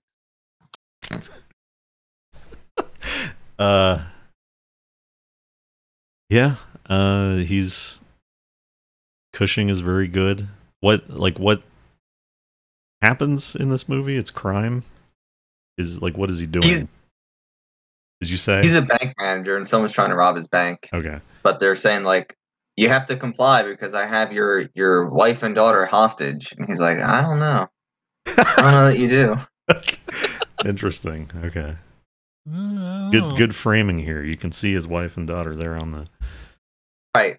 Yeah, I tried to choose pictures that really showed off kind of the movie without revealing too much, and I also wanted to do the gimmick of like black and white, because without posters, I mean. Star Wars, the only Peter Cushing anything I've seen? Maybe. He's been in a lot of stuff. Trying to think of anything else you might have. If not Hammer, then you haven't really seen any Vincent Price movies, right? No, the only Vincent Price anything I've seen is 13 Ghosts of Scooby-Doo. Right. It does have Daphne. I've learned recently. Right. Yes. Daphne and Scooby are a couple. Daphne and what is his name? The man? Shaggy. Shaggy? Okay. What is the name of the man? I'm thinking about Flim Flam. This makes me think of some. I had some movie on my hard drive, The Hard Way. I want to say it's like George Papard assassin movie. I had on my hard drive for like 6 years and never got around to watching. I don't know why this makes me think of that, but have you seen that? Or do you know that? No, I haven't. Okay. I may have the title wrong, but this seems like something I would have downloaded and then never got around to watching. I think I watched this on YouTube a few years ago, around Christmas time, because it takes place around Christmas time. I don't know if I said that, so it's kind of good for that. See some snow there, yeah. Probably still on YouTube. Some people just don't care. All right, it's a nice little watch, you know. Don't watch it now because it's not Christmas time, and you'll be like, "Well, this is a Christmas movie." Yeah, just like Die Hard. You the can't famous watch it any other debate time but Christmas. is Cash on Demand a Christmas movie or not? I'm sick of this fucking debate. Stop bringing it up. No Start one bringing cares. it up when people bring up Die Hard. Just say, is Cash on Demand Christmas movie? Gremlins. So, Weapon. speaking of Love Vincent movies, love Price, Peter Cushing. Oh, I love Christopher Lee, by the way, too. So that's kind of like all that. But please go ahead. speaking of Vincent Price, talked about this earlier, but I used a foreign poster because the American one, like them, sort of spoils a big thing of the movie. But The Abominable Dr. Phibes. Vincent Price is my favorite actor, and this is my favorite Vincent Price movie. It is. He is a villain. He's the villain. In the sequel, they tried to turn him into like a pulp, like Fu Manchu, recurring kind of like anti-hero villain. That didn't really take off, but this is just he's just doing murders for revenge, and he is acting without being able to like move his face or speak. He's like speaking through a record player, basically, that he's rigged to project his voice, and he's just doing it himself, like not without effects or anything.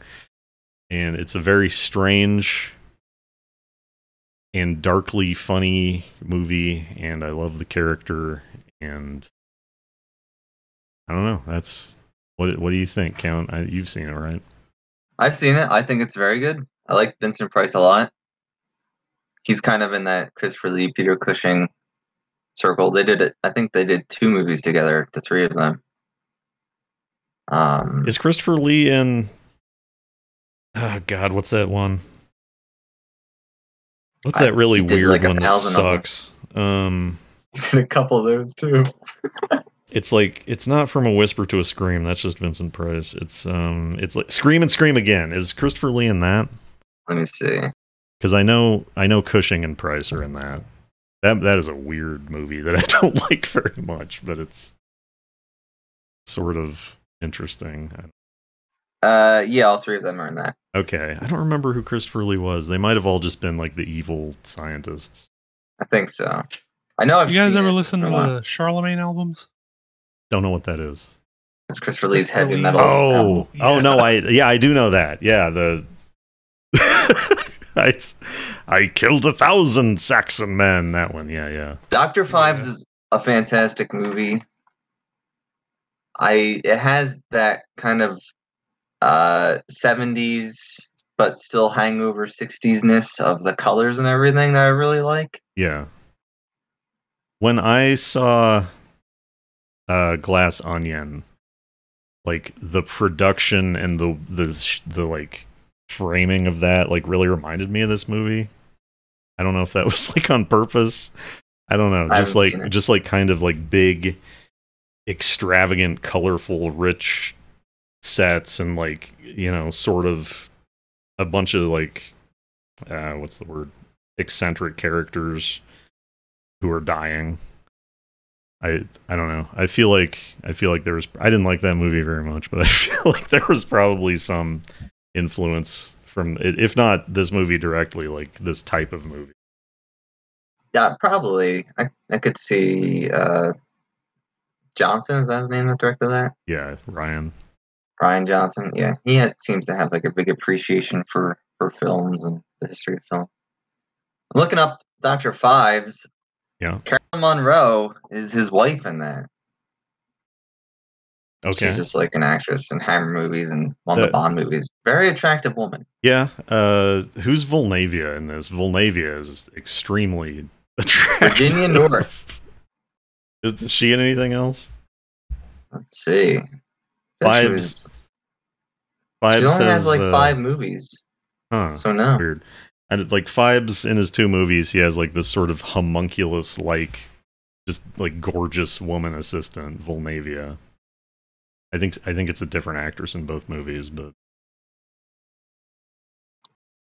I don't know, just a weird character, and the American poster and probably any cover of the film kind of spoils a big reveal that they spend the entire film building up to.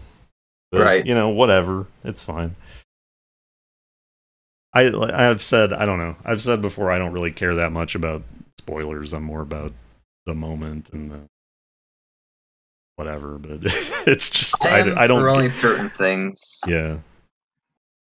Like them, I thought it'd be interesting for people not to know that they're ants. Like if you didn't know that, just to see the reaction. Yeah, because it does seem to be that it does seem like they're making the movie to build up to the ant. Right. And have it be a surprise. Otherwise, you're yelling at the screen, show the ant already. Yeah, which I'm sure many did. Yeah. Any thoughts on this, or Slushie? Slushie missed this when I recently played it. Which I feel bad about. Well, Halloween's coming up again. This price is great for that. Yeah. Just blink twice and it'll be here. So we're skipping Slushie's 5, which I accidentally put. Is that right? Yeah. I guess we done count 6. I guess we did. That's Cash on Demand. Okay. Oh, so we're on count right. 5. So we're on. I accidentally skipped you, Slushie. I didn't consciously do it, but okay. Well, that's what I asked for, so it's fine. Counts 5. I think I know what this is. My 5, yeah. Based on things you've said. This is Stanley Kubrick's Past the Glory from 1957. It's on Tubi. I know I've talked about it before with Mortis. It's an anti-war movie and has Kirk Douglas as a commanding officer during World War I. What were we saying, Slushie? Never heard of it. I had never in my life heard of this, and I had This is my favorite Kubrick movie. Seen a lot of Kubrick movies. It takes place during World War I, and it's about an officer disobeying orders and cowardice, and it's one of the best movies I've ever seen. Easily in my top 10, legitimately. And we're just talking about spoilers. The whole movie builds up to something, and I can't say what it is. Do you feel like this has been like in some way buried, like because of its message or appeal or something? Like people don't talk about this in like the Kubrick discourse, which when I was a teen. An incredible movie, very anti-war. I don't know. Like, I don't know if either of you or listeners, because maybe a lot of listeners haven't seen it, so I won't spoil it. I was debating to spoil it to really talk about it, but if we all watch it, we can talk about it at some point. Yeah, we could do an episode on it. Yeah. Because I'd like to see it. I think maybe it has been buried because people don't really talk about it. They also don't talk about any Kubrick's noir movies. He made like 3 of them. They're really good. His what movies? His like film noir, like detective movies.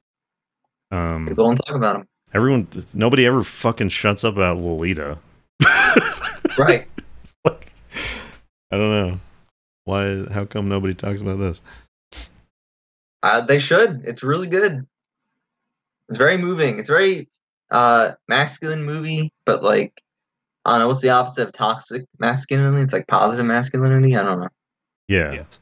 Have you seen Cross of Iron? I have not. Sam Peckinpah? No. I wonder if there might be any similarity there. I don't know.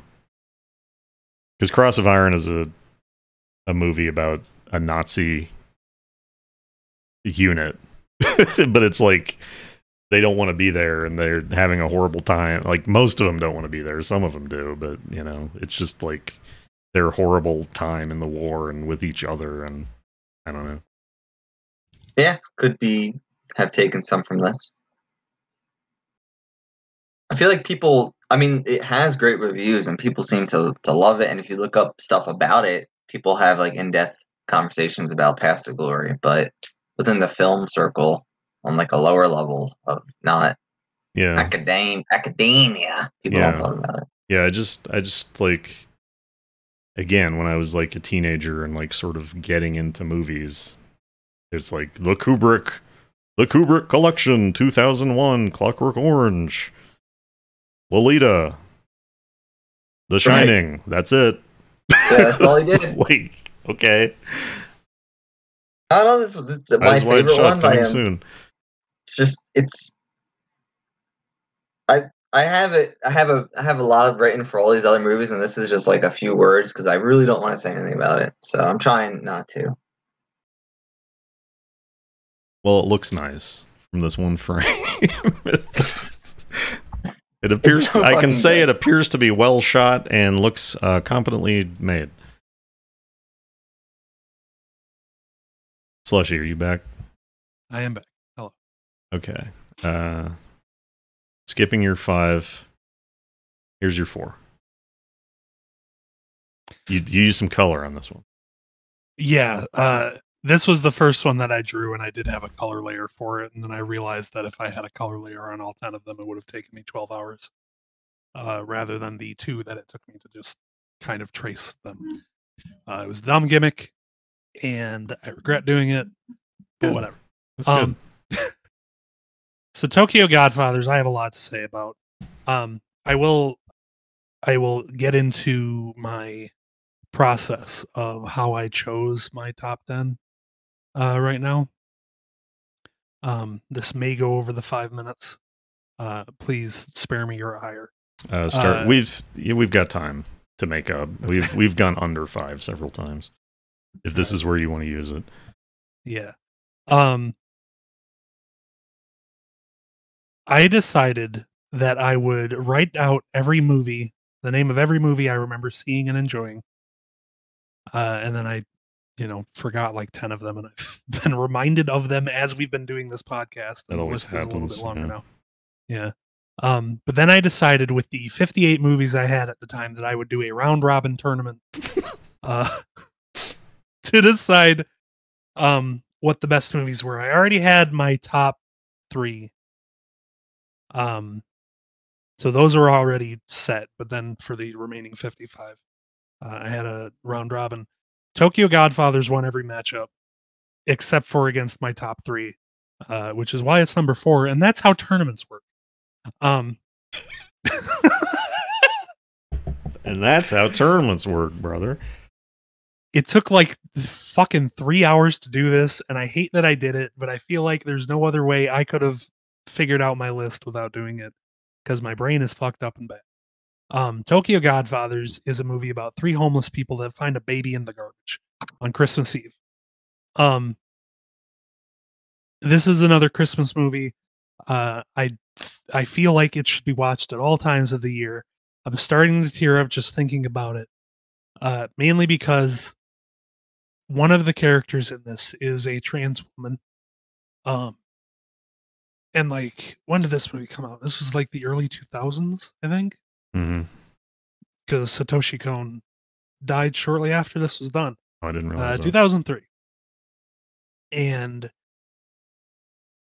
for a trans person to be represented this well, this early in the 2000s, ahead of its time. Yeah, especially coming from Japan, where it's like, right, it's different. Yeah, say that people say there's no trans people in Japan, but then like, the trans characters that come out of Japan are always the butt of the joke, and like. Mm-hmm. That is the case for this character throughout a lot of the movie, but then that's used to like help you understand that character and the shit she has gone through. And like the reason she is homeless is because of her transness. There's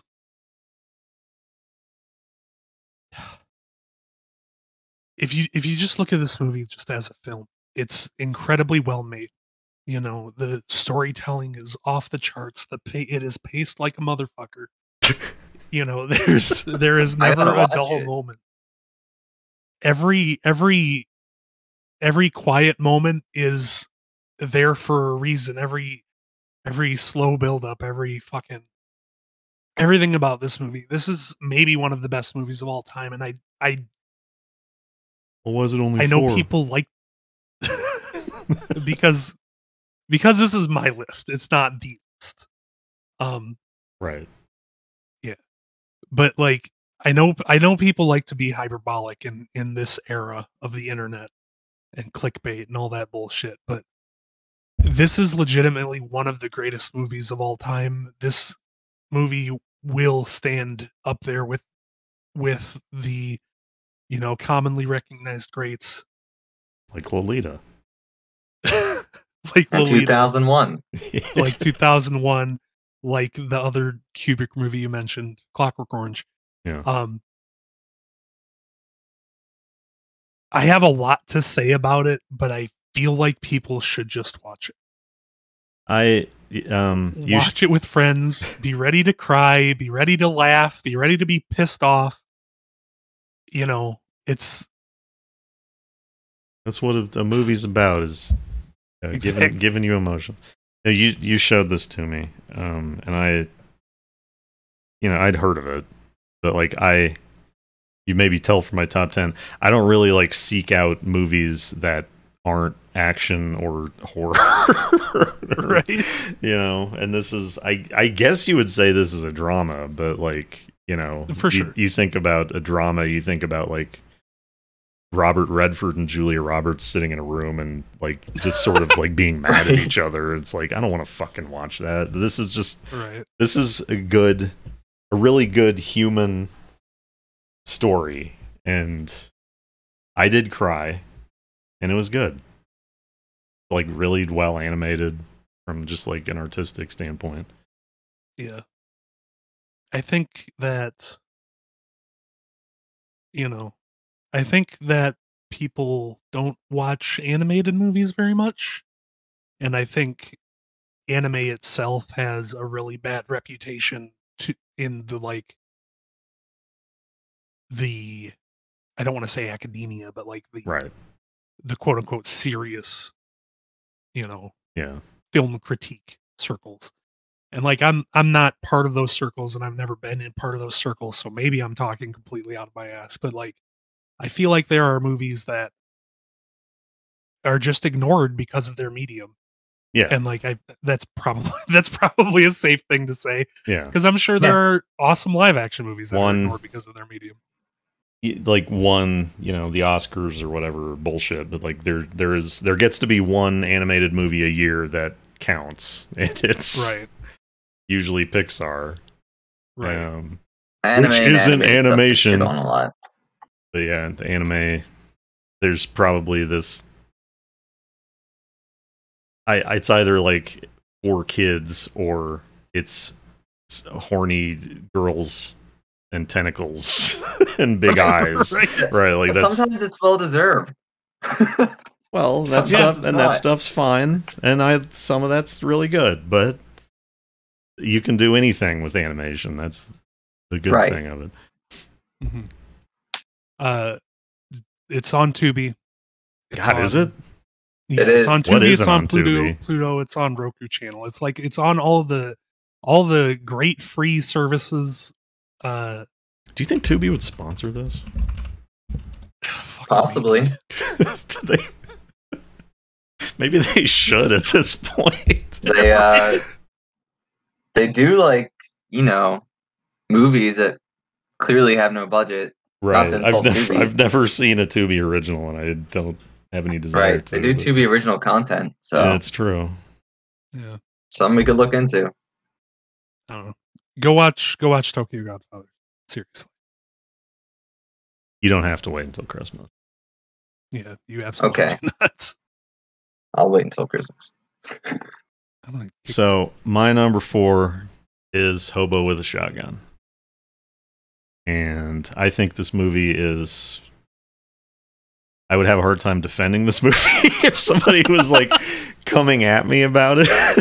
But like, because it's dumb and it's trashy, but like it knows that it is. I think it's one of the best looking movies. Like, it's completely oversaturated in almost every shot, and it's, you know, often really like not super well lit. Like, it's just it feels, I don't know, like You remember Grindhouse? You remember that shit? like specifically those two movies. Well, yeah, Grindhouse? the two movies called Grindhouse and sort of like that like thing where everyone was like, "Oh yeah, shit from the 70s that sucked is actually really cool." Like, I feel like this is the ultimate expression of that sentiment. Like, they finally got it right with Hobo with a Shotgun, and it's like, it's very like Canadian on purpose. It's very like unashamedly Canadian. Like, they have the fucking Canadian like DeLorean in the movie, and like, you know, Run With Us, the only Canadian pop song ever. I don't know. I love this movie. It's extremely violent and dumb and ugly, but also it's just very bright and fun and fun to look at. So It's a great, fun action movie, also on Tubi. I'm glad we have fact checkers for this. I didn't. Also, you see right there, it says Rutger Hauer. That dude is a good fucking actor. Yes, he rules. I've been meaning to do like an actor ranking or something. I don't know. Have you seen this, Slushie, by the way? Yeah. I always had it like in the back of my mind that Hobo with a Shotgun. For some reason, I thought it was based off of like a YouTube short. There's a short film of it. Is it just a trailer? Okay. The trailer aired in front of the Grindhouse double feature back in the day. Okay. All right, that makes sense. For some reason, and I've never seen a video essay on this one. Otherwise, I probably would have gone into it with higher expectations when I first watched it with Mortis. But I always thought it was just like some stupid dog shit thing. And then when Mortis said it was one of his favorite movies, however long ago, I was like legitimately shocked because, you know, for those who are fans of the Mortis stream, I do hold the virtue of kissing ass. And I think I do legitimately think that Mortis's opinions on things are usually pretty good and in line with my own. So I was like surprised, like, really, Hobo with a Shotgun? You like that fucking dog shit? And I think watching this with Mortis for the first time really helped me realize that I had already kind of known it with like Street Fighter the movie and the Mario Brothers movie and Highlander 2, that general film critique is full of fucking morons who don't know how to enjoy things. That is true. But watching Hobo with a Shotgun and just enjoying it as much as I did, and how fucking, like Mortis said, it's ugly as hell, but it's beautiful. It's a fucking feast for the eyes. Everybody is in it, like, giving it their fucking all. The script is great. It is high camp. You know, it is camp to the highest fucking degree. And it is exactly what they want it to be in the most beautiful way possible. And I think film critics are morons. Slushie, have you seen The Hitcher? No, I haven't. I love The Hitcher. I'm so Rutger Hauer. I'm so fucking mad. It was on HBO, but like Cinemax got the rights, so now you have to get Cinemax to get it. And it's like, it used to be on YouTube, but now it's not. We'll have to find out other ways. I also love The Hitcher, and he's also a hobo with a shotgun in that, Slushie. He's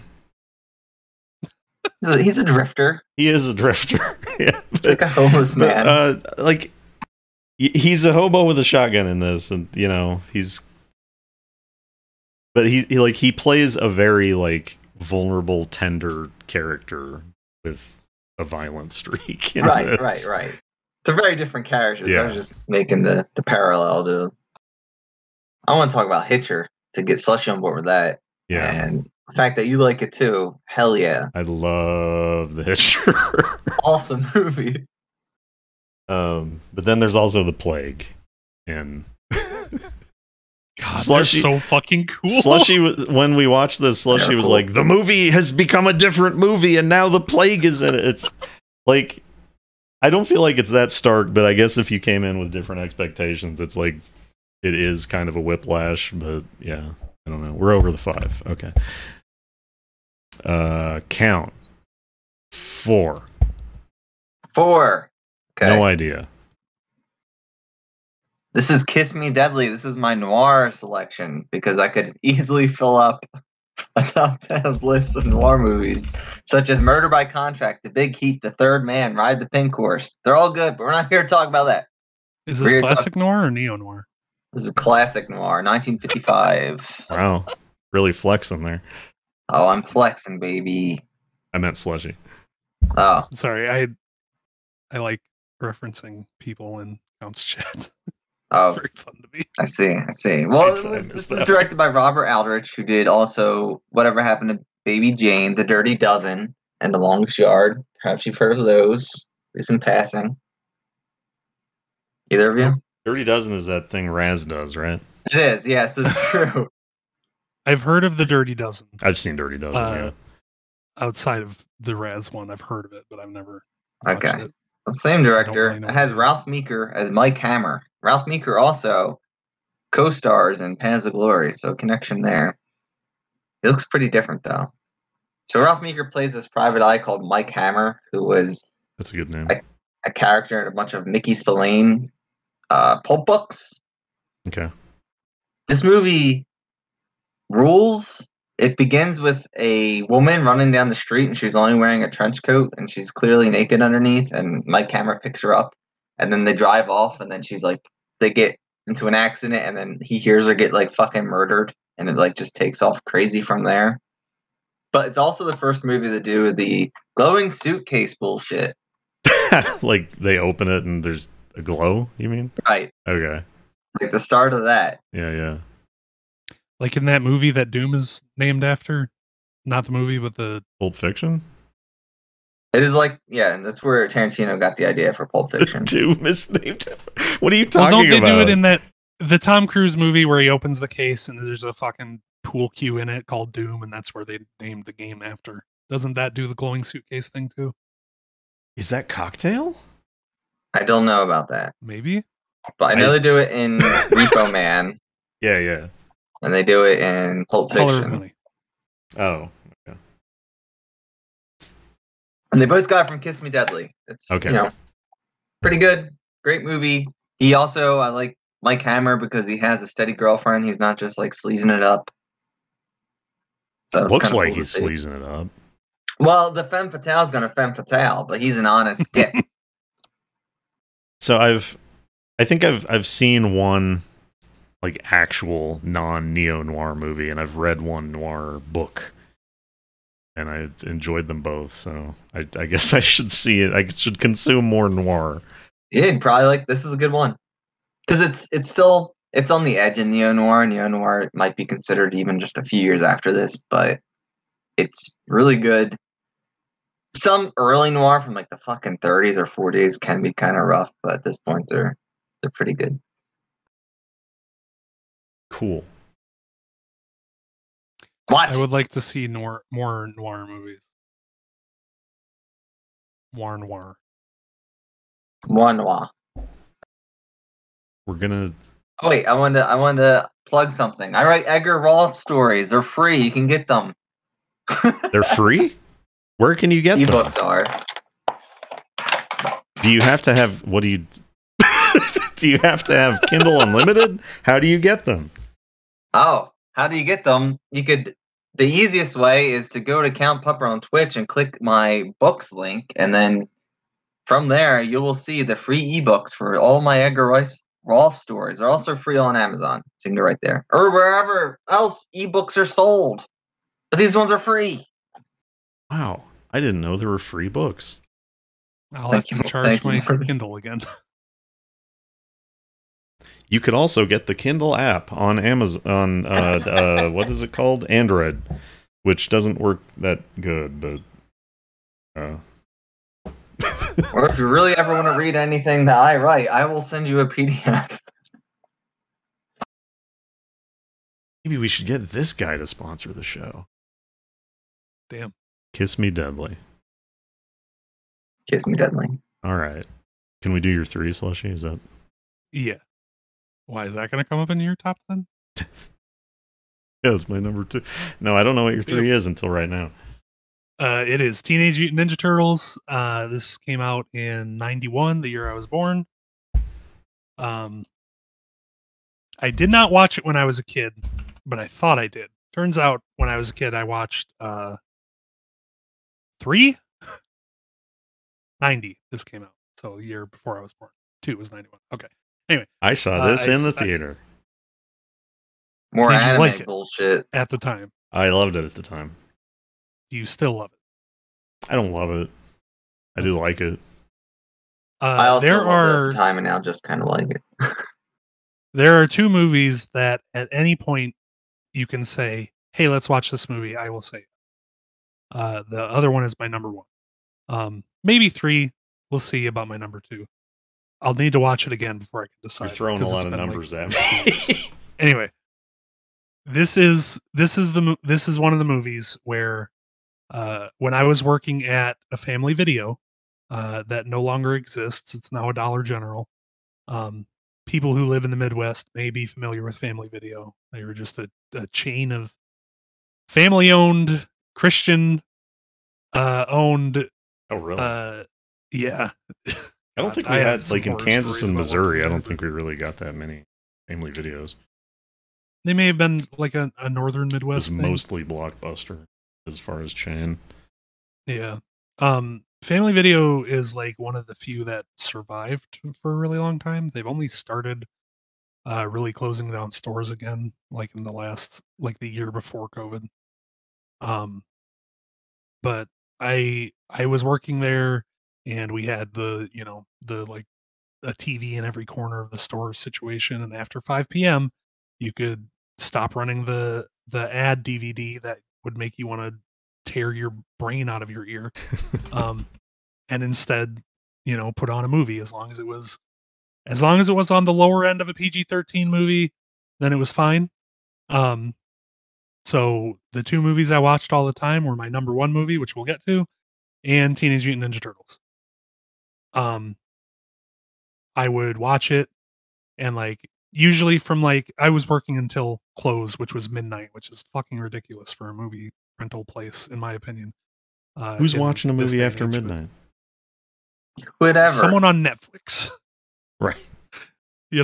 But I would put it on. There'd be pretty much no one in the store, so I'd get to just stand there and lean on the counter and watch it. And then when it was done, I'd hit play again. This movie is definitely for kids of the era. But it is so much fun. It has. No, go ahead. I don't feel like it's super for kids. Like I don't think like not super. What wasn't Shaw Brothers involved in this somehow? Did I imagine that? They very well may have been. Didn't they work on at least the first one in some I think the capacity? Henson Company worked on the Turtles, right? Probably. Yeah. I mean, yeah. Ralph says damn. But I think this one's not super for kids, but the sequels are. They become more for kids, for sure. But like, yeah. I mean, obviously, like the original Turtles comics is like kind of edgy, and this still sort of reflects that. Yeah. Yeah. More so than the cartoon, which I think was sort of just starting to be a thing. Maybe I don't know. I don't remember I think the cartoon was 87, so it would have been a couple of years. Okay. But when I say for kids, I mean, it is a movie a kid could definitely watch. Yes. And really love without feeling pandered to. Yeah. It's one of those movies. I feel like there's a few movies that are like ostensibly for kids, but they don't like pander to the child demographic as adults see it. Right. So it becomes like a much better movie because of that, because it treats children as humans. Right, treats kids with respect, like Batman the Animated Series did. Yeah, exactly. And like Batman, the fucking first Tim Burton movie, kind of Right. does. I would let a child watch that. Tim Burton uses things kids are scared of. He uses things kids love against them to scare them. Have you ever seen that video? No, I haven't, what? but that sounds great. It's about Batman Returns, and it's like some talk show, and like some ladies like interviewing kids, and some 9-year-old is like, I hate this movie. I think it should be illegal because Tim Burton is using things kids love, like clowns and presents, to scare kids. That's amazing. Anyway, Yeah, that kid probably grew up to be a real insufferable son of a bitch. yeah, maybe he turned around. Hard to say. Maybe. Anyway, Turtles. But yeah, I think this kind of hits on a lot of the big tent poles for 90s action, in my opinion. Maybe late 80s, early 90s action of like street gangs and warehouse hangouts. And they don't fight in like a boiler room at any point, do they? no, but like they do fight in the sewer. Yeah. And like their sewer hangout is basically a boiler room with like pizza on the floor. Right. But it's not like the Billy Blanks boy. Right. I don't know. This movie's just so fucking good. The turtles are incredibly relatable in a way that is like they're not cartoon characters in this because they're people in suits and it's a movie that happens in real life, but also they're not written like cartoon characters. They have feelings, they have emotions, the shit that goes on between Leo and Raph, and like the scene of Raph waking up in the bathtub and all that stuff. Like, I don't know. It's just a good movie. And I will watch it. You can say, hey, Slushie, let's watch Turtles. And I'll be like, hell yeah, dude. Let's fucking watch Turtles. I should see this again. Also, 2 and 3 are like not as well liked, but I think they're still good. Okay, that went to 6 minutes. We're getting towards the end, so I think we can. That's Count. Sorry, Count. Do you want to do your 3? I brought it up. We can. That's Ernest Borgnine, isn't it? It is. I don't know the movie though.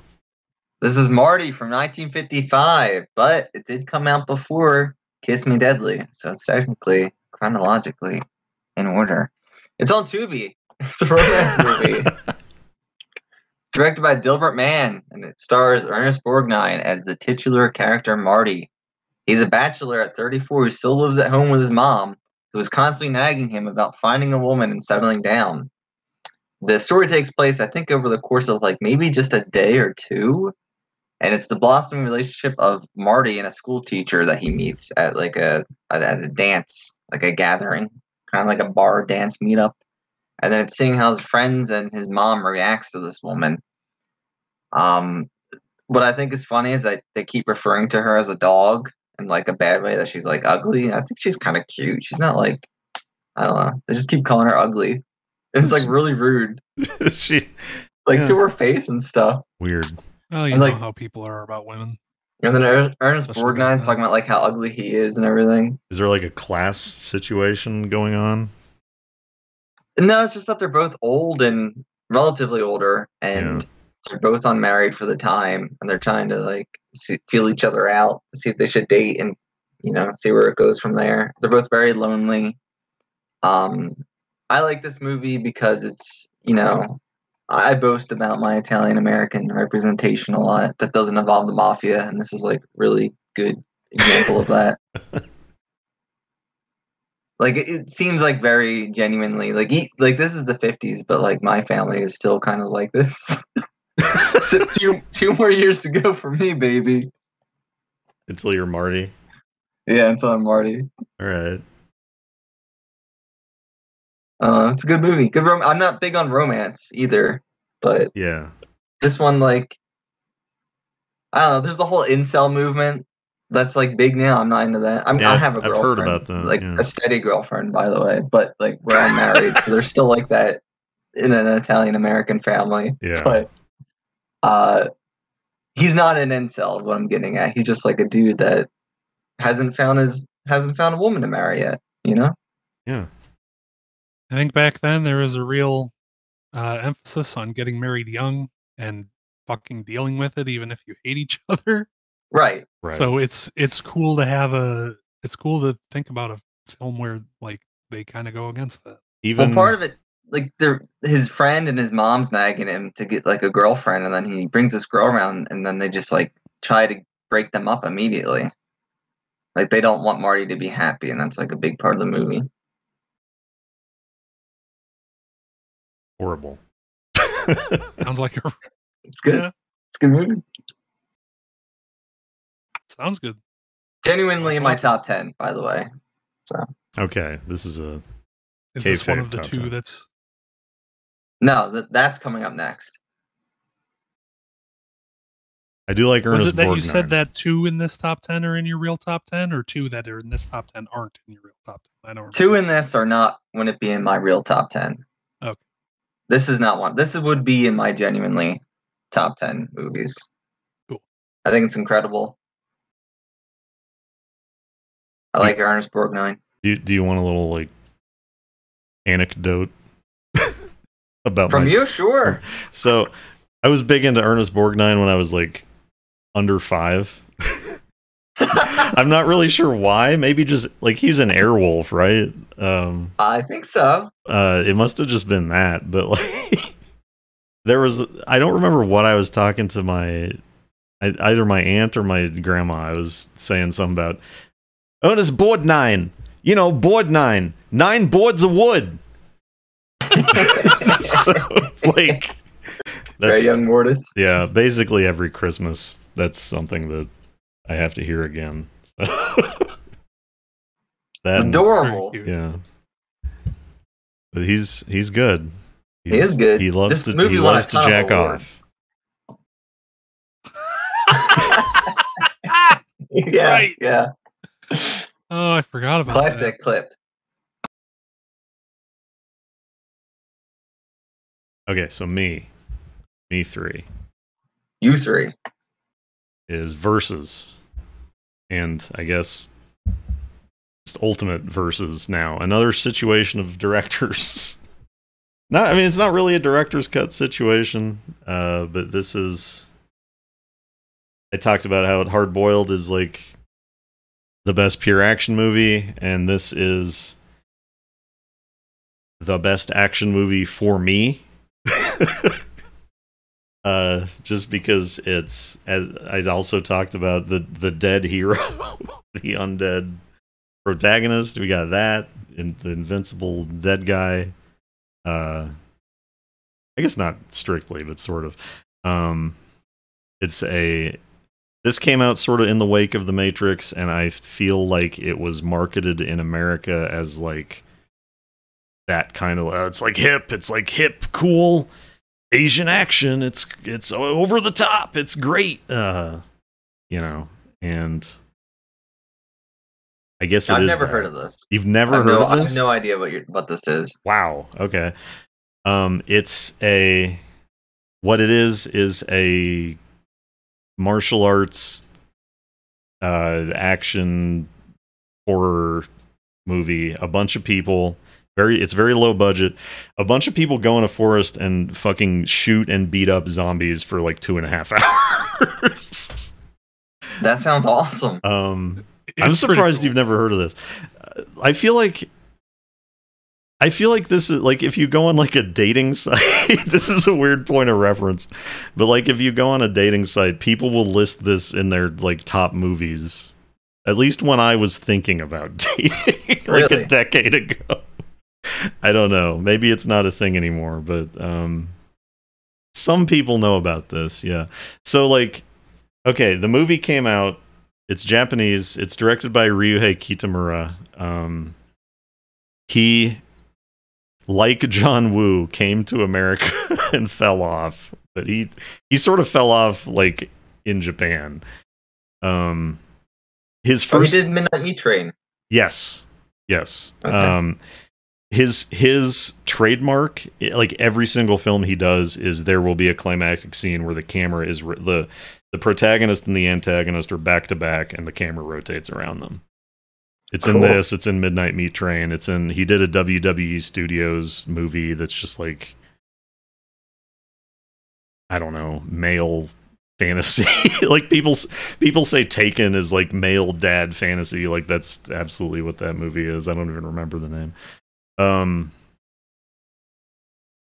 So his first movie is called Heat. No, it's not called Heat After Dark. I think that was. What's it called? Fuck. Okay. Exit? Well, anyway. Versus is like it's like a sequel to a movie that was him making Evil Dead. Okay. Like he and his friends just like made Evil Dead, and then Versus is like, what if we do that with more budget and more action? So, and then like Ultimate Versus is like an extra half hour of footage that they filmed later and inserted back into the movie just to put more action into the movie. Like it's almost too long at that point, but like it's all good shit, and like some of the best shit in the movie is inserted later. Well, I gotta watch this. Sounds right up my alley. I'm looking at Ryuhei Kitamura's filmography. Yeah. He did the fucking cutscenes for Twin Snakes. He directed those. Was that him? Because I've heard that it was somebody else. Is that what it's saying? What you're looking at? That's what it says on Wikipedia. Okay, because I've heard that it's just like the guy who did the special effects for Versus is who did that. I'm not sure. Could be. I mean, it's in his style. It makes a hell of a lot of sense. Yeah.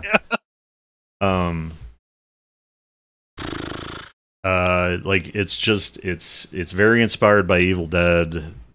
It's very inspired by Highlander. Wears it on its sleeve. Just a very cool action movie that's just fucking schlock. Like you said about Night of the Living Dead. Like when this came out, I watched this movie every day for like a month. Hell yeah! And I would like watch the movie, and then I would watch the dub audio, and then I would watch the commentary, and then I would go back to just the subs. Yeah, I gotta watch this. Interesting. Yeah, I think you had to be in like a certain type of movie circle at a very specific time. Like heard about this because he's fallen off as a director that people talk about. I think he's still making shit. I think he made some sniper movie for like some streaming service like a couple years ago. I don't know. Apparently did the live action Lupin. Did he? Yeah, and he did Godzilla Final Wars. Crazy. Yeah, I don't like Final Wars that much, but I don't know. Final Wars has its... Oh boy, you're not gonna like my number one. Is it Final Wars? No. Just kidding. Okay. Slushie, you're number 2. Speaking of Highlander. Oh shit. Highlander was the one I was saying that I would need to watch it again before I can decide if I would watch it anytime. I'm kind of leaning towards that I would. I love Christopher Lambert. He is one of my favorite actors in the world. Not for the reasons people usually like actors, I'm sure. But yeah. Because of that. Because of his accent. Because of how he just always seems like he's having the time of his fucking life, no matter what movie he's making. If it's Highlander or Mortal Kombat or Beowulf, this dude is enjoying it. I love the concept of the story of Highlander. I love it even more because of Highlander 2. I love Highlander 2. It just didn't make the top 10. This movie is so fucking cool. The dude that plays the bad guy does an amazing job. Yeah. Like, again. Did you know like he plays Mr. Krabs on SpongeBob? Yeah, I knew that. Okay. Yeah. what I said about movies from this era about warehouses and street gangs. Like, there aren't really necessarily street gangs in this movie, but the bad guy whose name I forget, what's he called? The Kurgan. Yeah, the Kurgan is basically just like an entire street gang distilled into one person. Yeah. Of this era at least. The storytelling, them going back and forth between modern day and his past life as the Highlander. The action, the fucking, just the idea that there's a bunch of people walking around in the real world with swords under their trench coats, ready to fight to the death at any moment. Yeah. The fucking scene in the church. Oh my God. This is, like, as far as action movies that take themselves seriously, Highlander 1 is, like, truly, in my eyes, one of the best. It is hard to beat the vibes of this fucking film. I don't know. Like, I love that you love it so much. I think that's great. Yeah? How do you feel about Highlander, Counts? No, I like it. I mean, I think it's good. How do you feel about Highlander 2? I don't really remember much Highlander 2. Okay. And then I don't think I've seen 2, any other ones. Or the show or anything, so. Yeah. I mean, Highlander is an incredibly well-known movie. There's only so much you can say about it that people haven't said or heard already. But I will take a couple moments to say Highlander 2 does not deserve the hate it gets. That's a fun fucking movie. It is not traditionally good, but it's a fun fucking movie. I've seen Highlander 2, I want to say 3 times, and I couldn't tell you a single thing that happens in it. There's a shield that stops pollution. I think that's the only thing I remember, and like I know academically that Michael Ironside is in it, and his name is General Katana. Yep. And I want to see the original movie where they are from planet Zeist, but I want to see it. You cannot see it without some kind of connection or a VHS, I guess. I'm really surprised that hasn't just like gotten onto the internet and is out there. It could just be on Archive. I don't like. I've never looked, but like Highlander, I've kind of like The Crow. I've like rediscovered in the past couple of years. Is like, oh yeah, I really like this. It's not on my top 10. I should rewatch both of those. I agree. I'm not liking The Crow more, as like if I'm thinking about it, but maybe I like Highlander a lot. I liked Highlander more than I remembered ever doing. Okay. Like Highlander was like we just put it on after school and like, oh look, there's Sean Connery. That's funny. They're okay. They're fighting swords now. It's just, I don't know. It's kind of like, it's one of those things like Ghostbusters, I guess, where it's like they invented a very cool world that's just like internally consistent and cool. And they didn't have to make a bunch of sequels, but they did. Money and toys and cartoons. Yeah. I don't know. The place I grew up playing Magic the Gathering, they had the Highlander TV show on 24/7 somehow. I guess they were taping it, but like I never got it. I never got the TV show. It's probably kind of fun to watch, but it does seem like Highlander 2 original VHS release is on archive. It is panned and scanned like a motherfucker, though. Cool. Do you know who Spoonie is? Oh yeah. Yes. Absolutely. I realized after seeing how many of his things are on archive about Highlander. Really fucking weird. I didn't know he did stuff about Highlander. That's how I remember now. Like that's how I got into Highlander. As I used to watch Spoonie. That's the same reason I like Red Brown. It's because of fucking Spoonie. It's too bad about that guy. Yeah, I I think he's wrong about Highlander too. I think he hates it, but he's wrong. So what do you know about Ultima? You ever watch his Ultima videos? He was the only person on the internet with meaningful Ultima thought or critique, maybe even to this day. So I guess that's me. I know Captain Raz knows Spoonie. Oh, I only know him from like a few videos. That's it. But he went insane. He told Maybe one of don't go his down that coworkers he wanted to tie her up in the basement and have sex with her, and that's, you know, if see, what I know him from is we saw Crystal Skull in theaters, and we thought it was terrible. And like, he had a video up about it within like a few minutes after anyone's theatrical, like, you know what I'm talking about? Like, by the time we got home and we were looking stuff up online about it, he had a video about it, and like, we're like, who's this guy? And that's how I know him. Crystal Skull, also a great movie that I love. Nope. Sorry. That's the look. Do we need to talk about Crystal Skull now? No, we don't. Because we're talking about The Goonies, a great movie, a fantastic movie. Please, Mortis, go ahead. So, Slushie was saying on Turtles, for kids, but not pandering to kids. I think that fits Goonies. I loved it as a kid.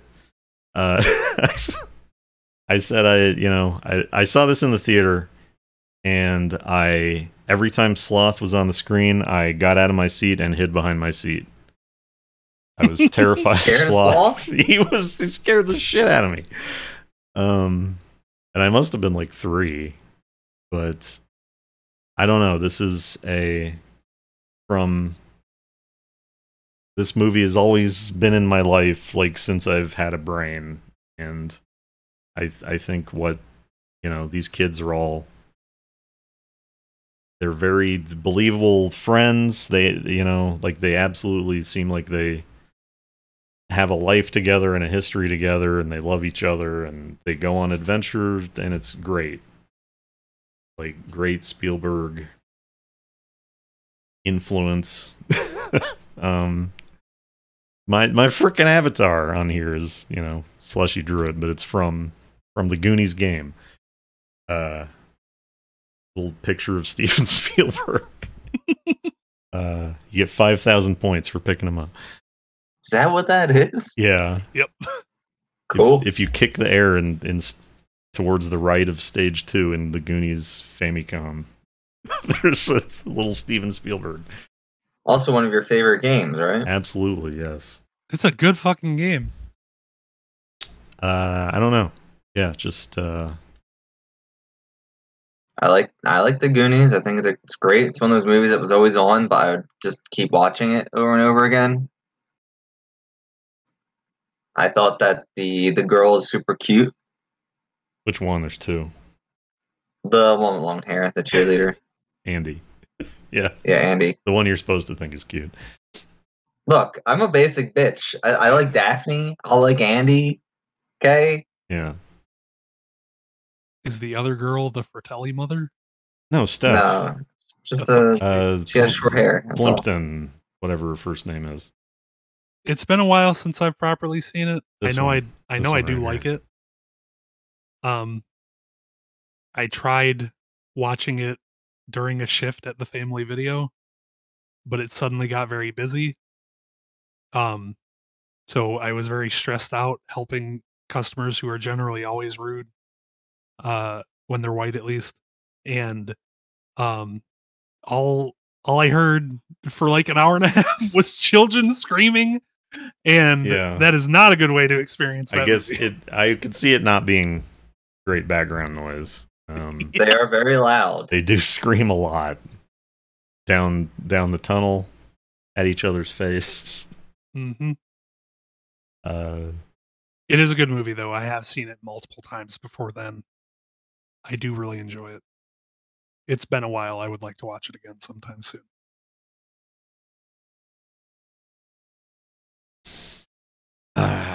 Just love the Goonies. I don't know. I feel like it's good. How do you feel about the octopus scene being cut? I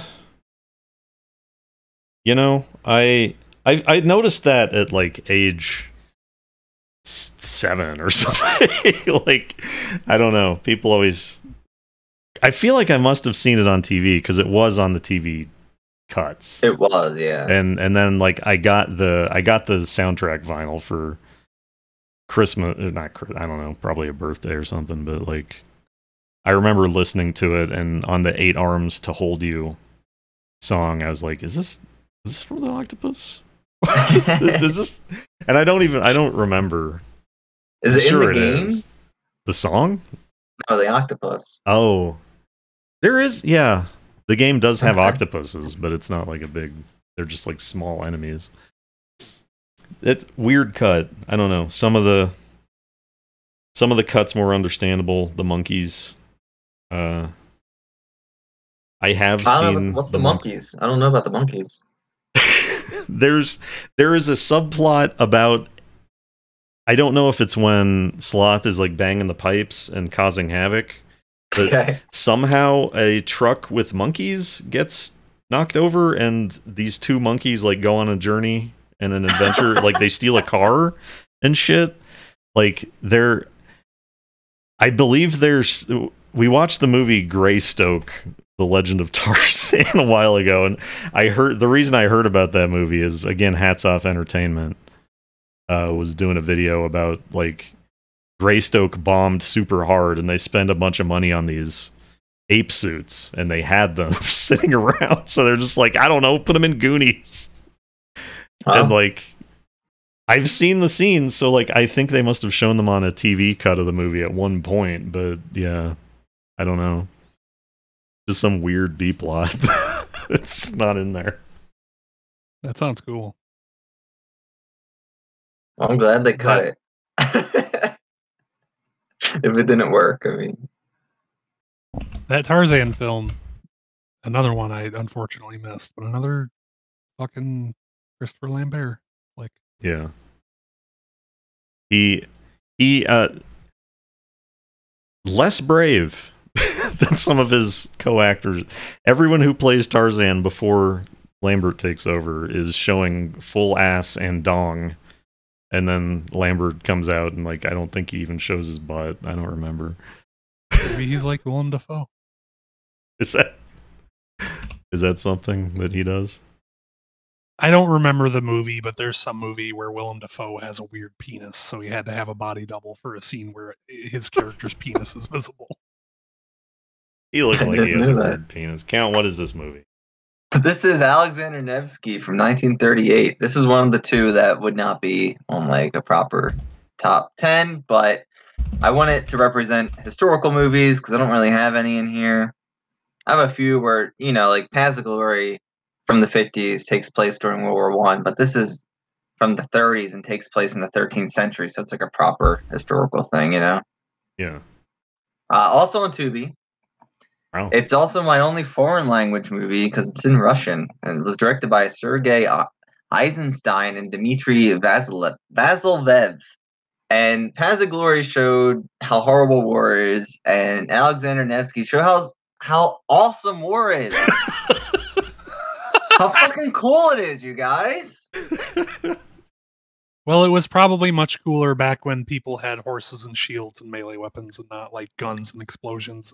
Well, it's a propaganda movie that was made by the Russians to stir up encouragement for the Russians to fight during World War II. So it was just completely made to boost morale, and it works, baby. It is awesome. The costumes are really, really fucking cool. They look like out of Final Fantasy. It's amazing. The jokes hold up. There's like this cute Valkyrie woman that fights alongside of them.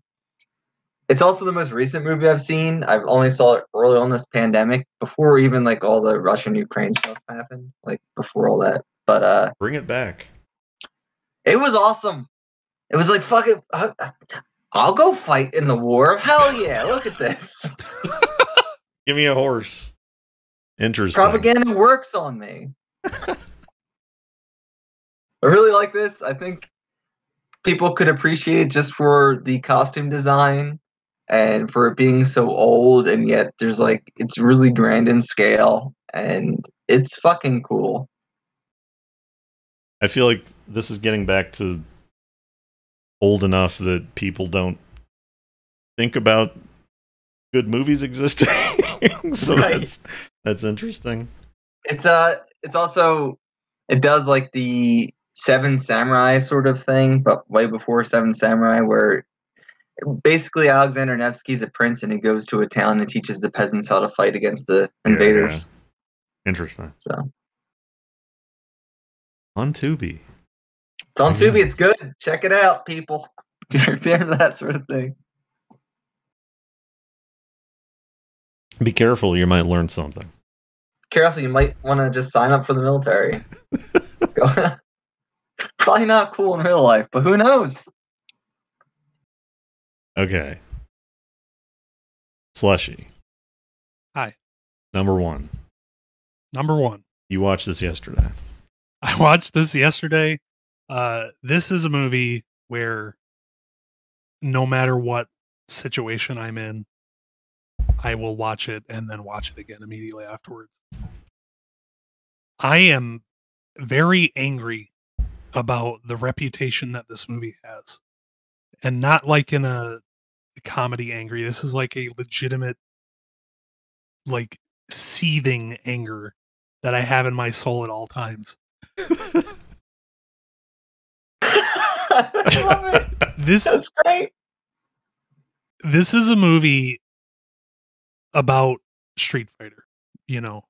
And Street Fighter, for those who aren't familiar, takes a lot of cultural tropes, and its characters are caricatures of the place that they're from. Like that's what it is. It is a fighting game that is, you know, like a fucking Hong Kong movie. And this movie captures that mood and that spirit better than it has any right to. Like, everybody is a silly, goofy character because they're meant to be silly, goofy characters, but they are still all acted incredibly well. You know, the writing is fantastic. It has comedic timing that I feel is like on par with, you know, the greatest comedy films of all time. And there's one scene I always point to for this. And it's the scene where Ryu and Ken are talking to Sagat in his office. And Ryu makes a quip about how there's a curfew in Shadaloo. And he's like, Sagat, didn't anyone tell you there's a curfew in the city? And it's like a joke because he's running an underground fighting ring and everybody's out, like, you know, past curfew. And Sagat's like, nobody tells me anything in Shadaloo City because he's, you know, big badass. Yeah. He's the crime lord of the town, of the city or whatever. And then a fucking helicopter flies overhead and it's like, there's a curfew in Shadaloo City. And it's so well done. The characters look at it and are like, seriously, this is the joke you're making? But it's like, it is, like I've said about all the fucking campy movies we've talked about. It is meant to be funny. It is meant to be silly. It is meant to be, quote, big, stupid scare quotes bad, right? They end the fucking movie with everyone doing their victory poses. Yeah. Like, hell yeah. It is exactly what everybody working on it wanted it to be, you know? And like, everybody talks about how great Raul Julia is in this movie, and they completely just ignore everybody else who is doing as well such an amazing job. Yes, Raul Julia is fucking hamming it up and chewing the scenery and doing all those other fucking phrases that film critics say. He's a great fucking actor in this film, but so is everybody else. And it pisses me off that this has the reputation it has. You know, it pisses me off that the only thing. What's that? Said I read online that it sucks though. Well, that's the thing. God. It also pisses me off that the only thing anyone remembers from it is fucking It Was Tuesday. When he's in his final battle with Guile and he's fucking reciting the Bible. Is it the Bible or is it Paradise Lost? I'm pretty sure it's the Bible. I don't know. Where he's like, and lo, I beheld Satan as he fell from heaven like lightning. Yeah. And he's like screaming the line while he's flying through the air. It is so fucking cool. That might be Paradise Lost. I looked it up and it was That's in the so Bible cool. too, I guess. I don't know. That's so cool. But it's such a fucking fun movie. And It's I will fun. watch it any day of the week. It is good. It is fun. It is exciting. It is funny. It is action-packed. I don't know, man. I'm just rambling at this point because, like I said, it pisses me off. You're worked up. legitimately. I like that you like it. It's so frustrating that it has such a bad reputation. I It's haven't so seen it in frustrating years, so I that can't, it like- and the Mark. Sorry, go ahead. I said I haven't seen it in years, so I don't really. I remember thinking it's fine. You know, as a kid, I enjoyed it. I've seen it a lot, and I always enjoy it. But any moment that you want to watch it, say me and I will put it on your screen. Yeah. I believe you. Is it on Tubi? Yes, it is on Tubi. every JCVD movie leaves Tubi every There you month, go. but they always come back. Yeah. Yeah, I think it's just like, oh, it's a bad, it's a bad representation of the game. Like, I don't know. Yeah. I I think think video games, like, you see this in, like, EGM, right? Or any video game magazine. Like the people making the stuff about video games were, like 40-year-old men. And they didn't really know why kids like the video games. And, like, these people were writing the films Right. as well. And they were like, well, it's some video. It's just beeps and boops. I don't know. My kids play. What am I supposed to do with this material? And, like, now you see shit like, oh, finally the super faithful fan film that truly brings Street Fighter to, like, who gives a shit? I see, like, they made that fucking right. web series a couple of years ago that, like whatever, who cares? Never even watched it. Like, if you want, just play the fucking game if you want the game. Like, let art happen and exists. Right, Even let if an it has, like, adaptation fucked be up an adaptation, circumstances. Yeah. Doesn't matter. And I'll say too, I've never heard anyone mention this, and I'm sure someone has. I just haven't heard. It was written and directed by Steven D'Souza. That's Who like was a also big the guy, writer- right? Yeah, he wrote Commando, Running Man, Die Hard, Yeah. Die Hard 2, Flintstones, Judge Yeah. Dredd. Like, this Right, dude's a pretty fucking respectable prolific movies. writer. You think he wrote a bad fucking movie about Street Fighter? Watch it. Don't just listen to people on the internet say things are bad. We're past that. It is okay to be cringe now. It is okay to like things. Please watch something and enjoy it. Acting in general is cringe. Right. Movies are cringe. You just gotta get over it. Yeah. Just fucking enjoy yourself. He also co-created Cadillacs and Dinosaurs. I didn't know that. I don't know if that's good or not. I'm just saying it 'cause I see Like it the on screen right comic? now. Not the comic, but the TV show. The cartoon? Yeah. Okay. Huh. Well, I like the comic. And I think And the he cartoon was is the decent. producer of the game as well. It's weird to be the Yeah, it's weird as hell. what the f- Ugh. so, like, he's obviously a smart guy, and there's, like, Yeah. it's probably just like, I don't know, video game equals kids equals write script for kids, right? Like, that's probably what happened, and that's what people rallied against, I guess. I don't know. Okay, Yeah. so Slushie's, I'm gonna click this, and yeah, okay, Slushie's number 5. And what is this? Is that in the?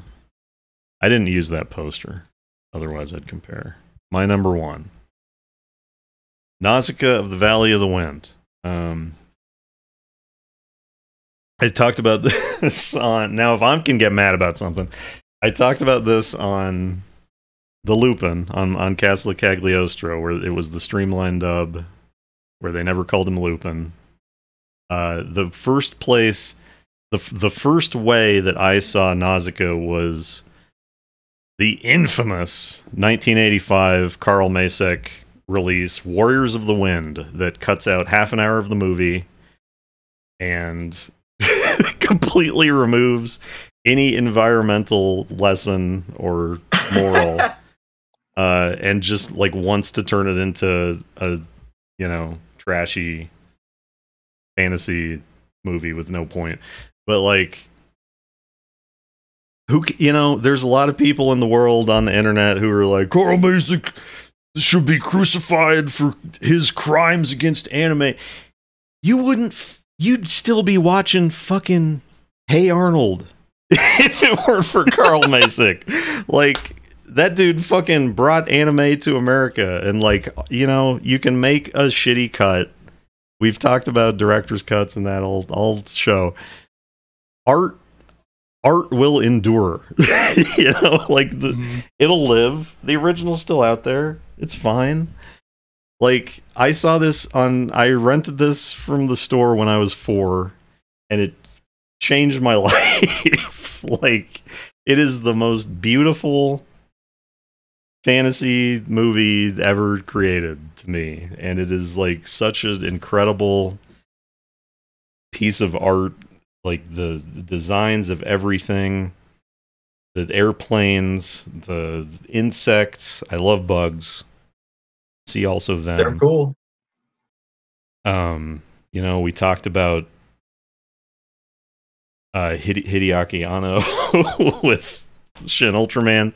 I guess he animated the God Warrior in this, in the final scene, which is like one of the most incredible things that's ever been animated.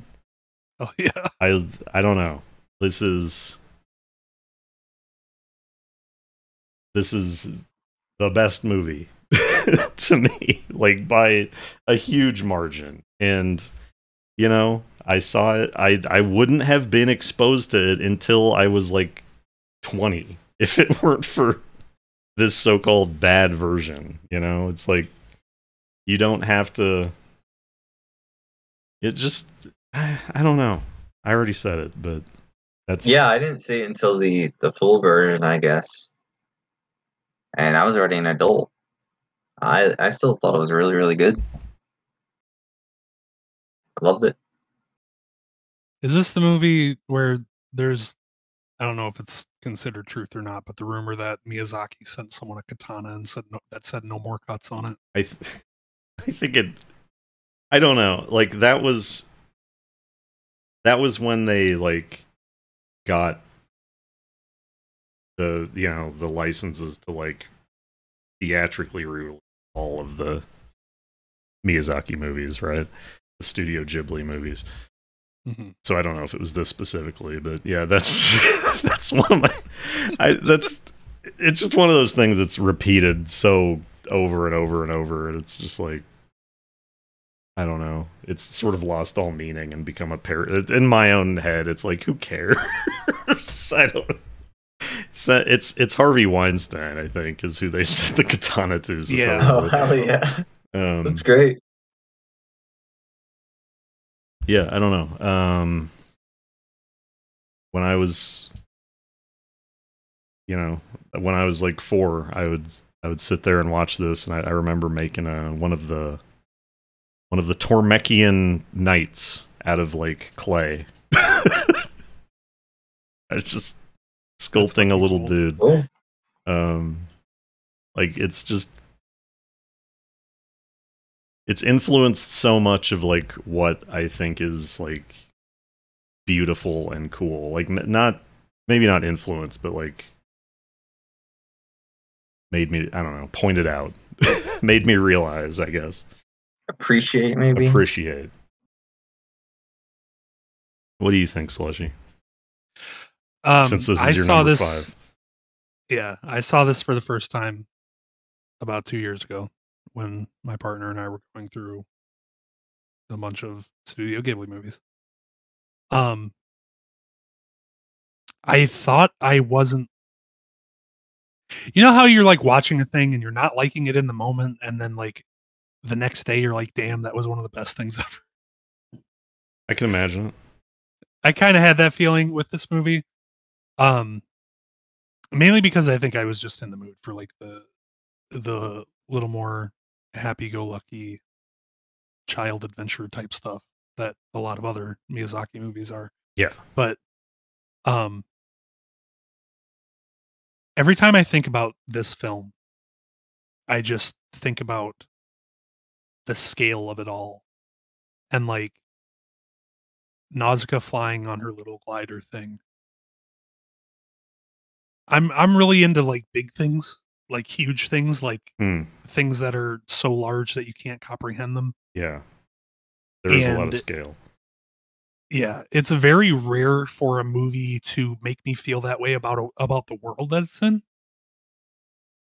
But like, I really felt that with Nausicaa, and it makes me really want there to be a fucking NES game or Famicom game based on it, just because of the way my brain is. Like, I don't know if that would necessarily be a good thing or even a good game, but just I think there's an MSX game. Yeah, there are three games of that era, and none of them look like what I would want out of this kind of game. But you know, I would want a Goonies game version of Nausicaa. Right. Yeah. But like you were saying about the bugs, like the bugs in this movie are so fucking cool. And in real life, bugs terrify me. I'm absolutely scared shitless of real, actual, tiny 1 centimeter, fucking 3 millimeter bugs. I love any bug that isn't going to sting me. Yeah. I don't know. Like, it's a good way to look at it. Like even flies freak me out just because it's like, I don't know. It's like with an elephant and a mouse, I guess. But God, I'm realizing maybe it's just because of like the different world, and how can one comprehend something so small and what they see. Anyway, real deep, Slush. Wow. Bugs are very cool visually, and Nausicaa makes me think of Morrowind, which is one of my top. Yeah, because like the world of Morrowind is very bug centric. Yeah, that weird organic kind of. Yeah, exactly. To it, and I think Michael Kirkbride is probably a huge Nausicaa fan. I wouldn't be surprised knowing him. He was, the guy behind most of what Morrowind is. Yeah, but I don't know. I think aesthetically, this is one of the coolest movies in the fucking world. I think the world of the film is a place I would love to experience in my dreams, and it's just a really good movie. Have you read the manga out of curiosity? I haven't. Should I? Probably. Like that was also like directly made by Miyazaki. Yeah. Right? Like Nausicaa is his thing. It's not licensed at all. Okay. I will probably I will read it. I think sure. I think that the movie is a better story. The manga has this whole thing about like the worm tribe or something. Like there's like a tribe of people that like live with the toxic jungle, and their emperor is a wizard and wants to kill Nausicaa. And like I think the movie was smart to like basically cut that whole thing out and just kind of leave it between the movie came and before Vegeta. The manga, didn't it? I don't think so. I don't know though. I think the manga was first. I'm not sure.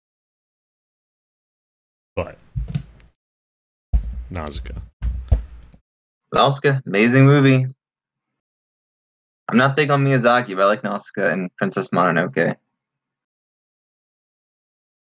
I know what this is. This is King Kong. That's King Kong. Have you seen this, Slushie? Nope. Okay. The only King Kong movie I've seen at all is the one with robot King Kong. Wait, you didn't see the Peter Jackson one? No, I've never seen the Peter Oh, wow. Jackson one. Oh, jeez. You have seen this, though, right, Mortis? Honestly, I don't think I have. Oh, The no, original. I thought you would have. I've, Alright. That's you know, okay. it's one of those things that's just like so culturally, you know, like I feel like I've seen every scene from this movie probably like in Dr. Pepper commercials or something, right? Like just different Right. different commercials over the years. King Kong from 1933, amazing movie. Been commercialized to hell, as Morris is saying. Yeah. It's my adventure monster movie because I love kaiju movies. I love Godzilla, so I figured King Kong. My Inner American comes out sometimes, and I had to pick King Kong, my number one. I also saw it before I was 12, so it seems like all of our number one picks were things from our childhood. I would say. No, Oh, yours was. I You didn't saw watch Street Street Fighter for Fighter? the first time 5 years ago. Oh, okay. Well then, Fuck All that, right. I guess. fuck that. Fuck that shit. I don't know. So I I don't saw know. Highlander as a kid. I saw TMNT as a kid. Well, for Morris and I, our number ones were, were things that were kind of locked in from childhood, and Yeah. King Kong was definitely one for me. That Well, you I- guys have memories that function, so I just fucking love King Kong so much. There's some slightly problematic things in it, but Like the it was the 30s. the Islanders or something. Is right, that- the Islanders, and Okay. yeah, it was the 30s. Do you know the basic plot of King Kong, Slushie, or should I read it out loud? yeah, it's just like Whatever. Lost World Jurassic Park. They go to an island and take a thing back to New York, and it fucks shit up. No, do you know why they're going to the island? Is it not to find King Kong? No, it is not. Well, kind of. I kind of like, just from cultural osmosis, like Jack Black is a director in the Right. Peter Jackson movie. I assume that's a thing from the It is. original. It's a greedy director who wants to like have a really crazy scene, so he brings a whole bunch of people to an island to find a monster, like a real monster to film. Oh, so it's just like that episode of the American Ultraman show. Right. Yes. The Jeffrey Combs episode of Ultraman Powered, aka Ultraman the Ultimate Hero. So, you know, King Kong's good. Great stop motion. You probably have seen everything kind of watered down in other material and commercials and TV shows and parodies, but Yeah. Well, I mean, it is also public domain, right? it is not. I don't think it is public domain. No, Is it on Tubi though? it's not on Tubi. I've seen, like, when I was a kid, I saw the we were talking about this when I was playing the King Kong pinball.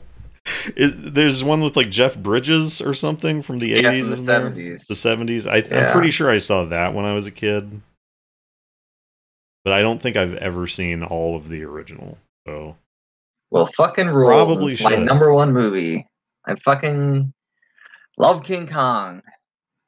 I have an Imperial Kong, and then I have a Peter Jackson Kong, and I still keep them in my room. I still love them dearly. I did see Peter Jackson Kong in the theater 3 times. In hindsight, I'm not sure why.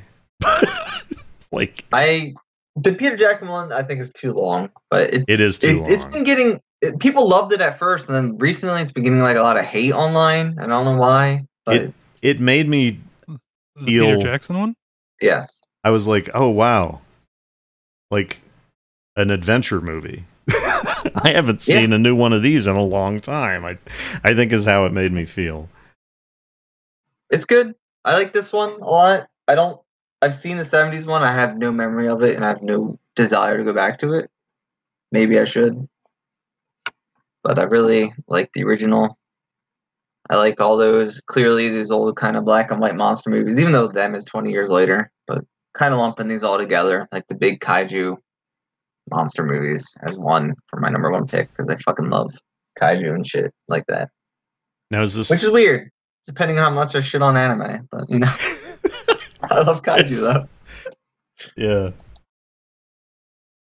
Oh, yeah. I think Slushie's been kind of no selling that. What? Count keeps saying anime bullshit. I just realized. Oh I yeah. guess I've been no selling it too. It's all right. Sorry, Count. Like I said, memory not very good. I forgot we were. Is going this to establish that. is this Fay Ray here that we're seeing? That is Fay Ray. Okay, now that's another cultural thing. This is also a pre-code film. For those of you who don't know, there was a big Hollywood code, and this was before that. So there's kind of risque things happening in King Kong. Interesting. Hmm. I didn't know about the Hollywood code. I know about the comics code. Oh, there's a Who Hollywood doesn't? code. Fucking ruined Hollywood. Wow. It probably did, right? Because the code probably would have been some real fucking evangelical Christian shit, right? Yeah, it sucked. Although it helped noirs in a way because of all the constraints. But overall, bad. Art is born from limitations. It can be, yeah. Like our 5-minute timer. Yeah. I've thrown the timer out the window here at the end, but Right. Yeah, I mean, King Kong is good. It's worth watching. That's all I have to say about King Kong. so here's the list on the screen.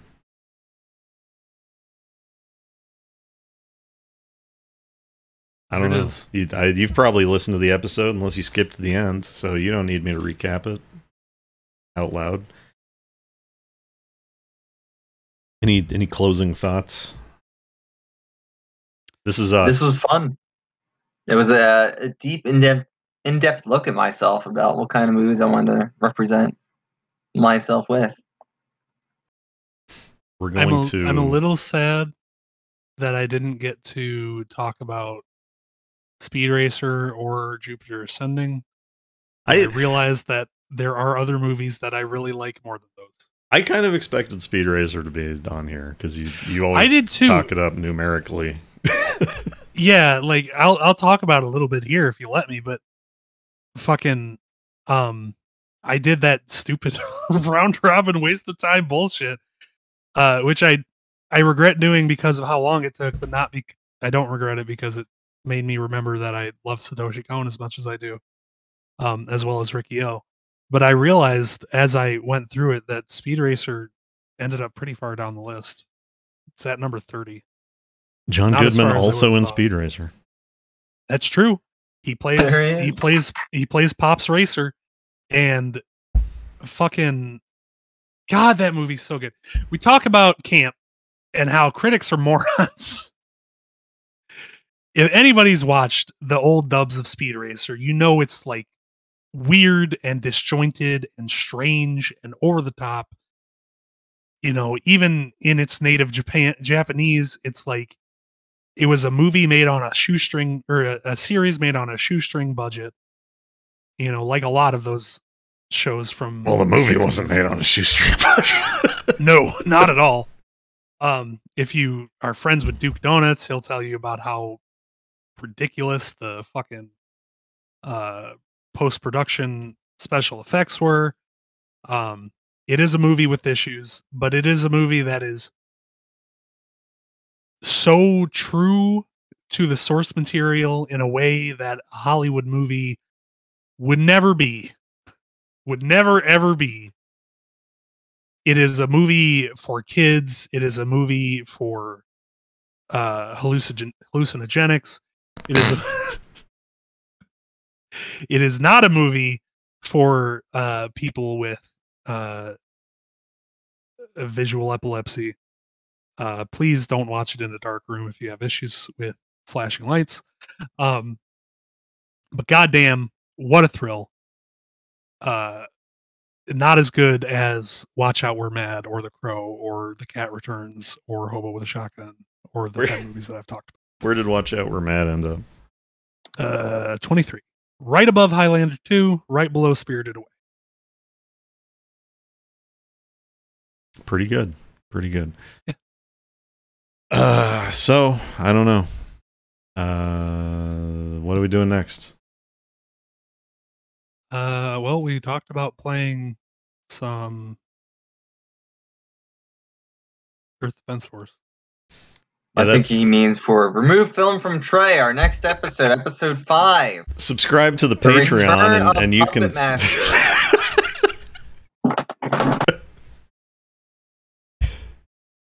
Are we going What back are to we Puppet doing? Master? We may as well get 6 and 7 out of the way. Or Might something.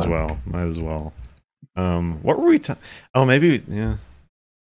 We can watch Are versus. 6 and 7 curse and retro? Yes. Yeah. Oh boy, Yes.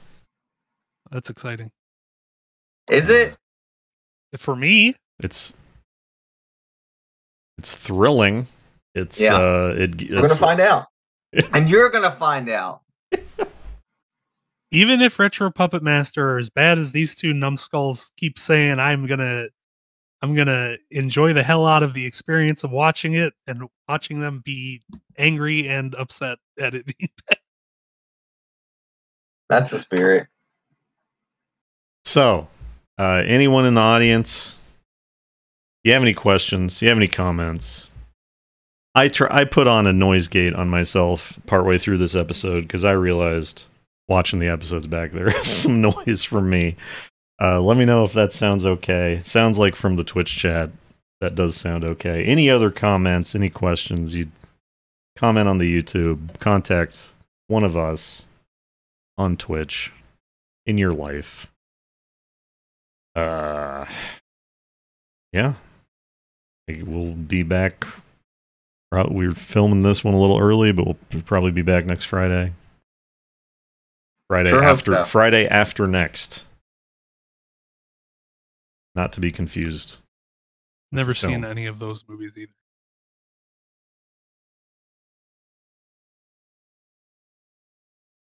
Count. We'll probably have a got Discord anything? at some point, right? I have nothing else to say. I hope you all have a great week. Thank you for listening. This was fun. Yes. Yeah. See you later.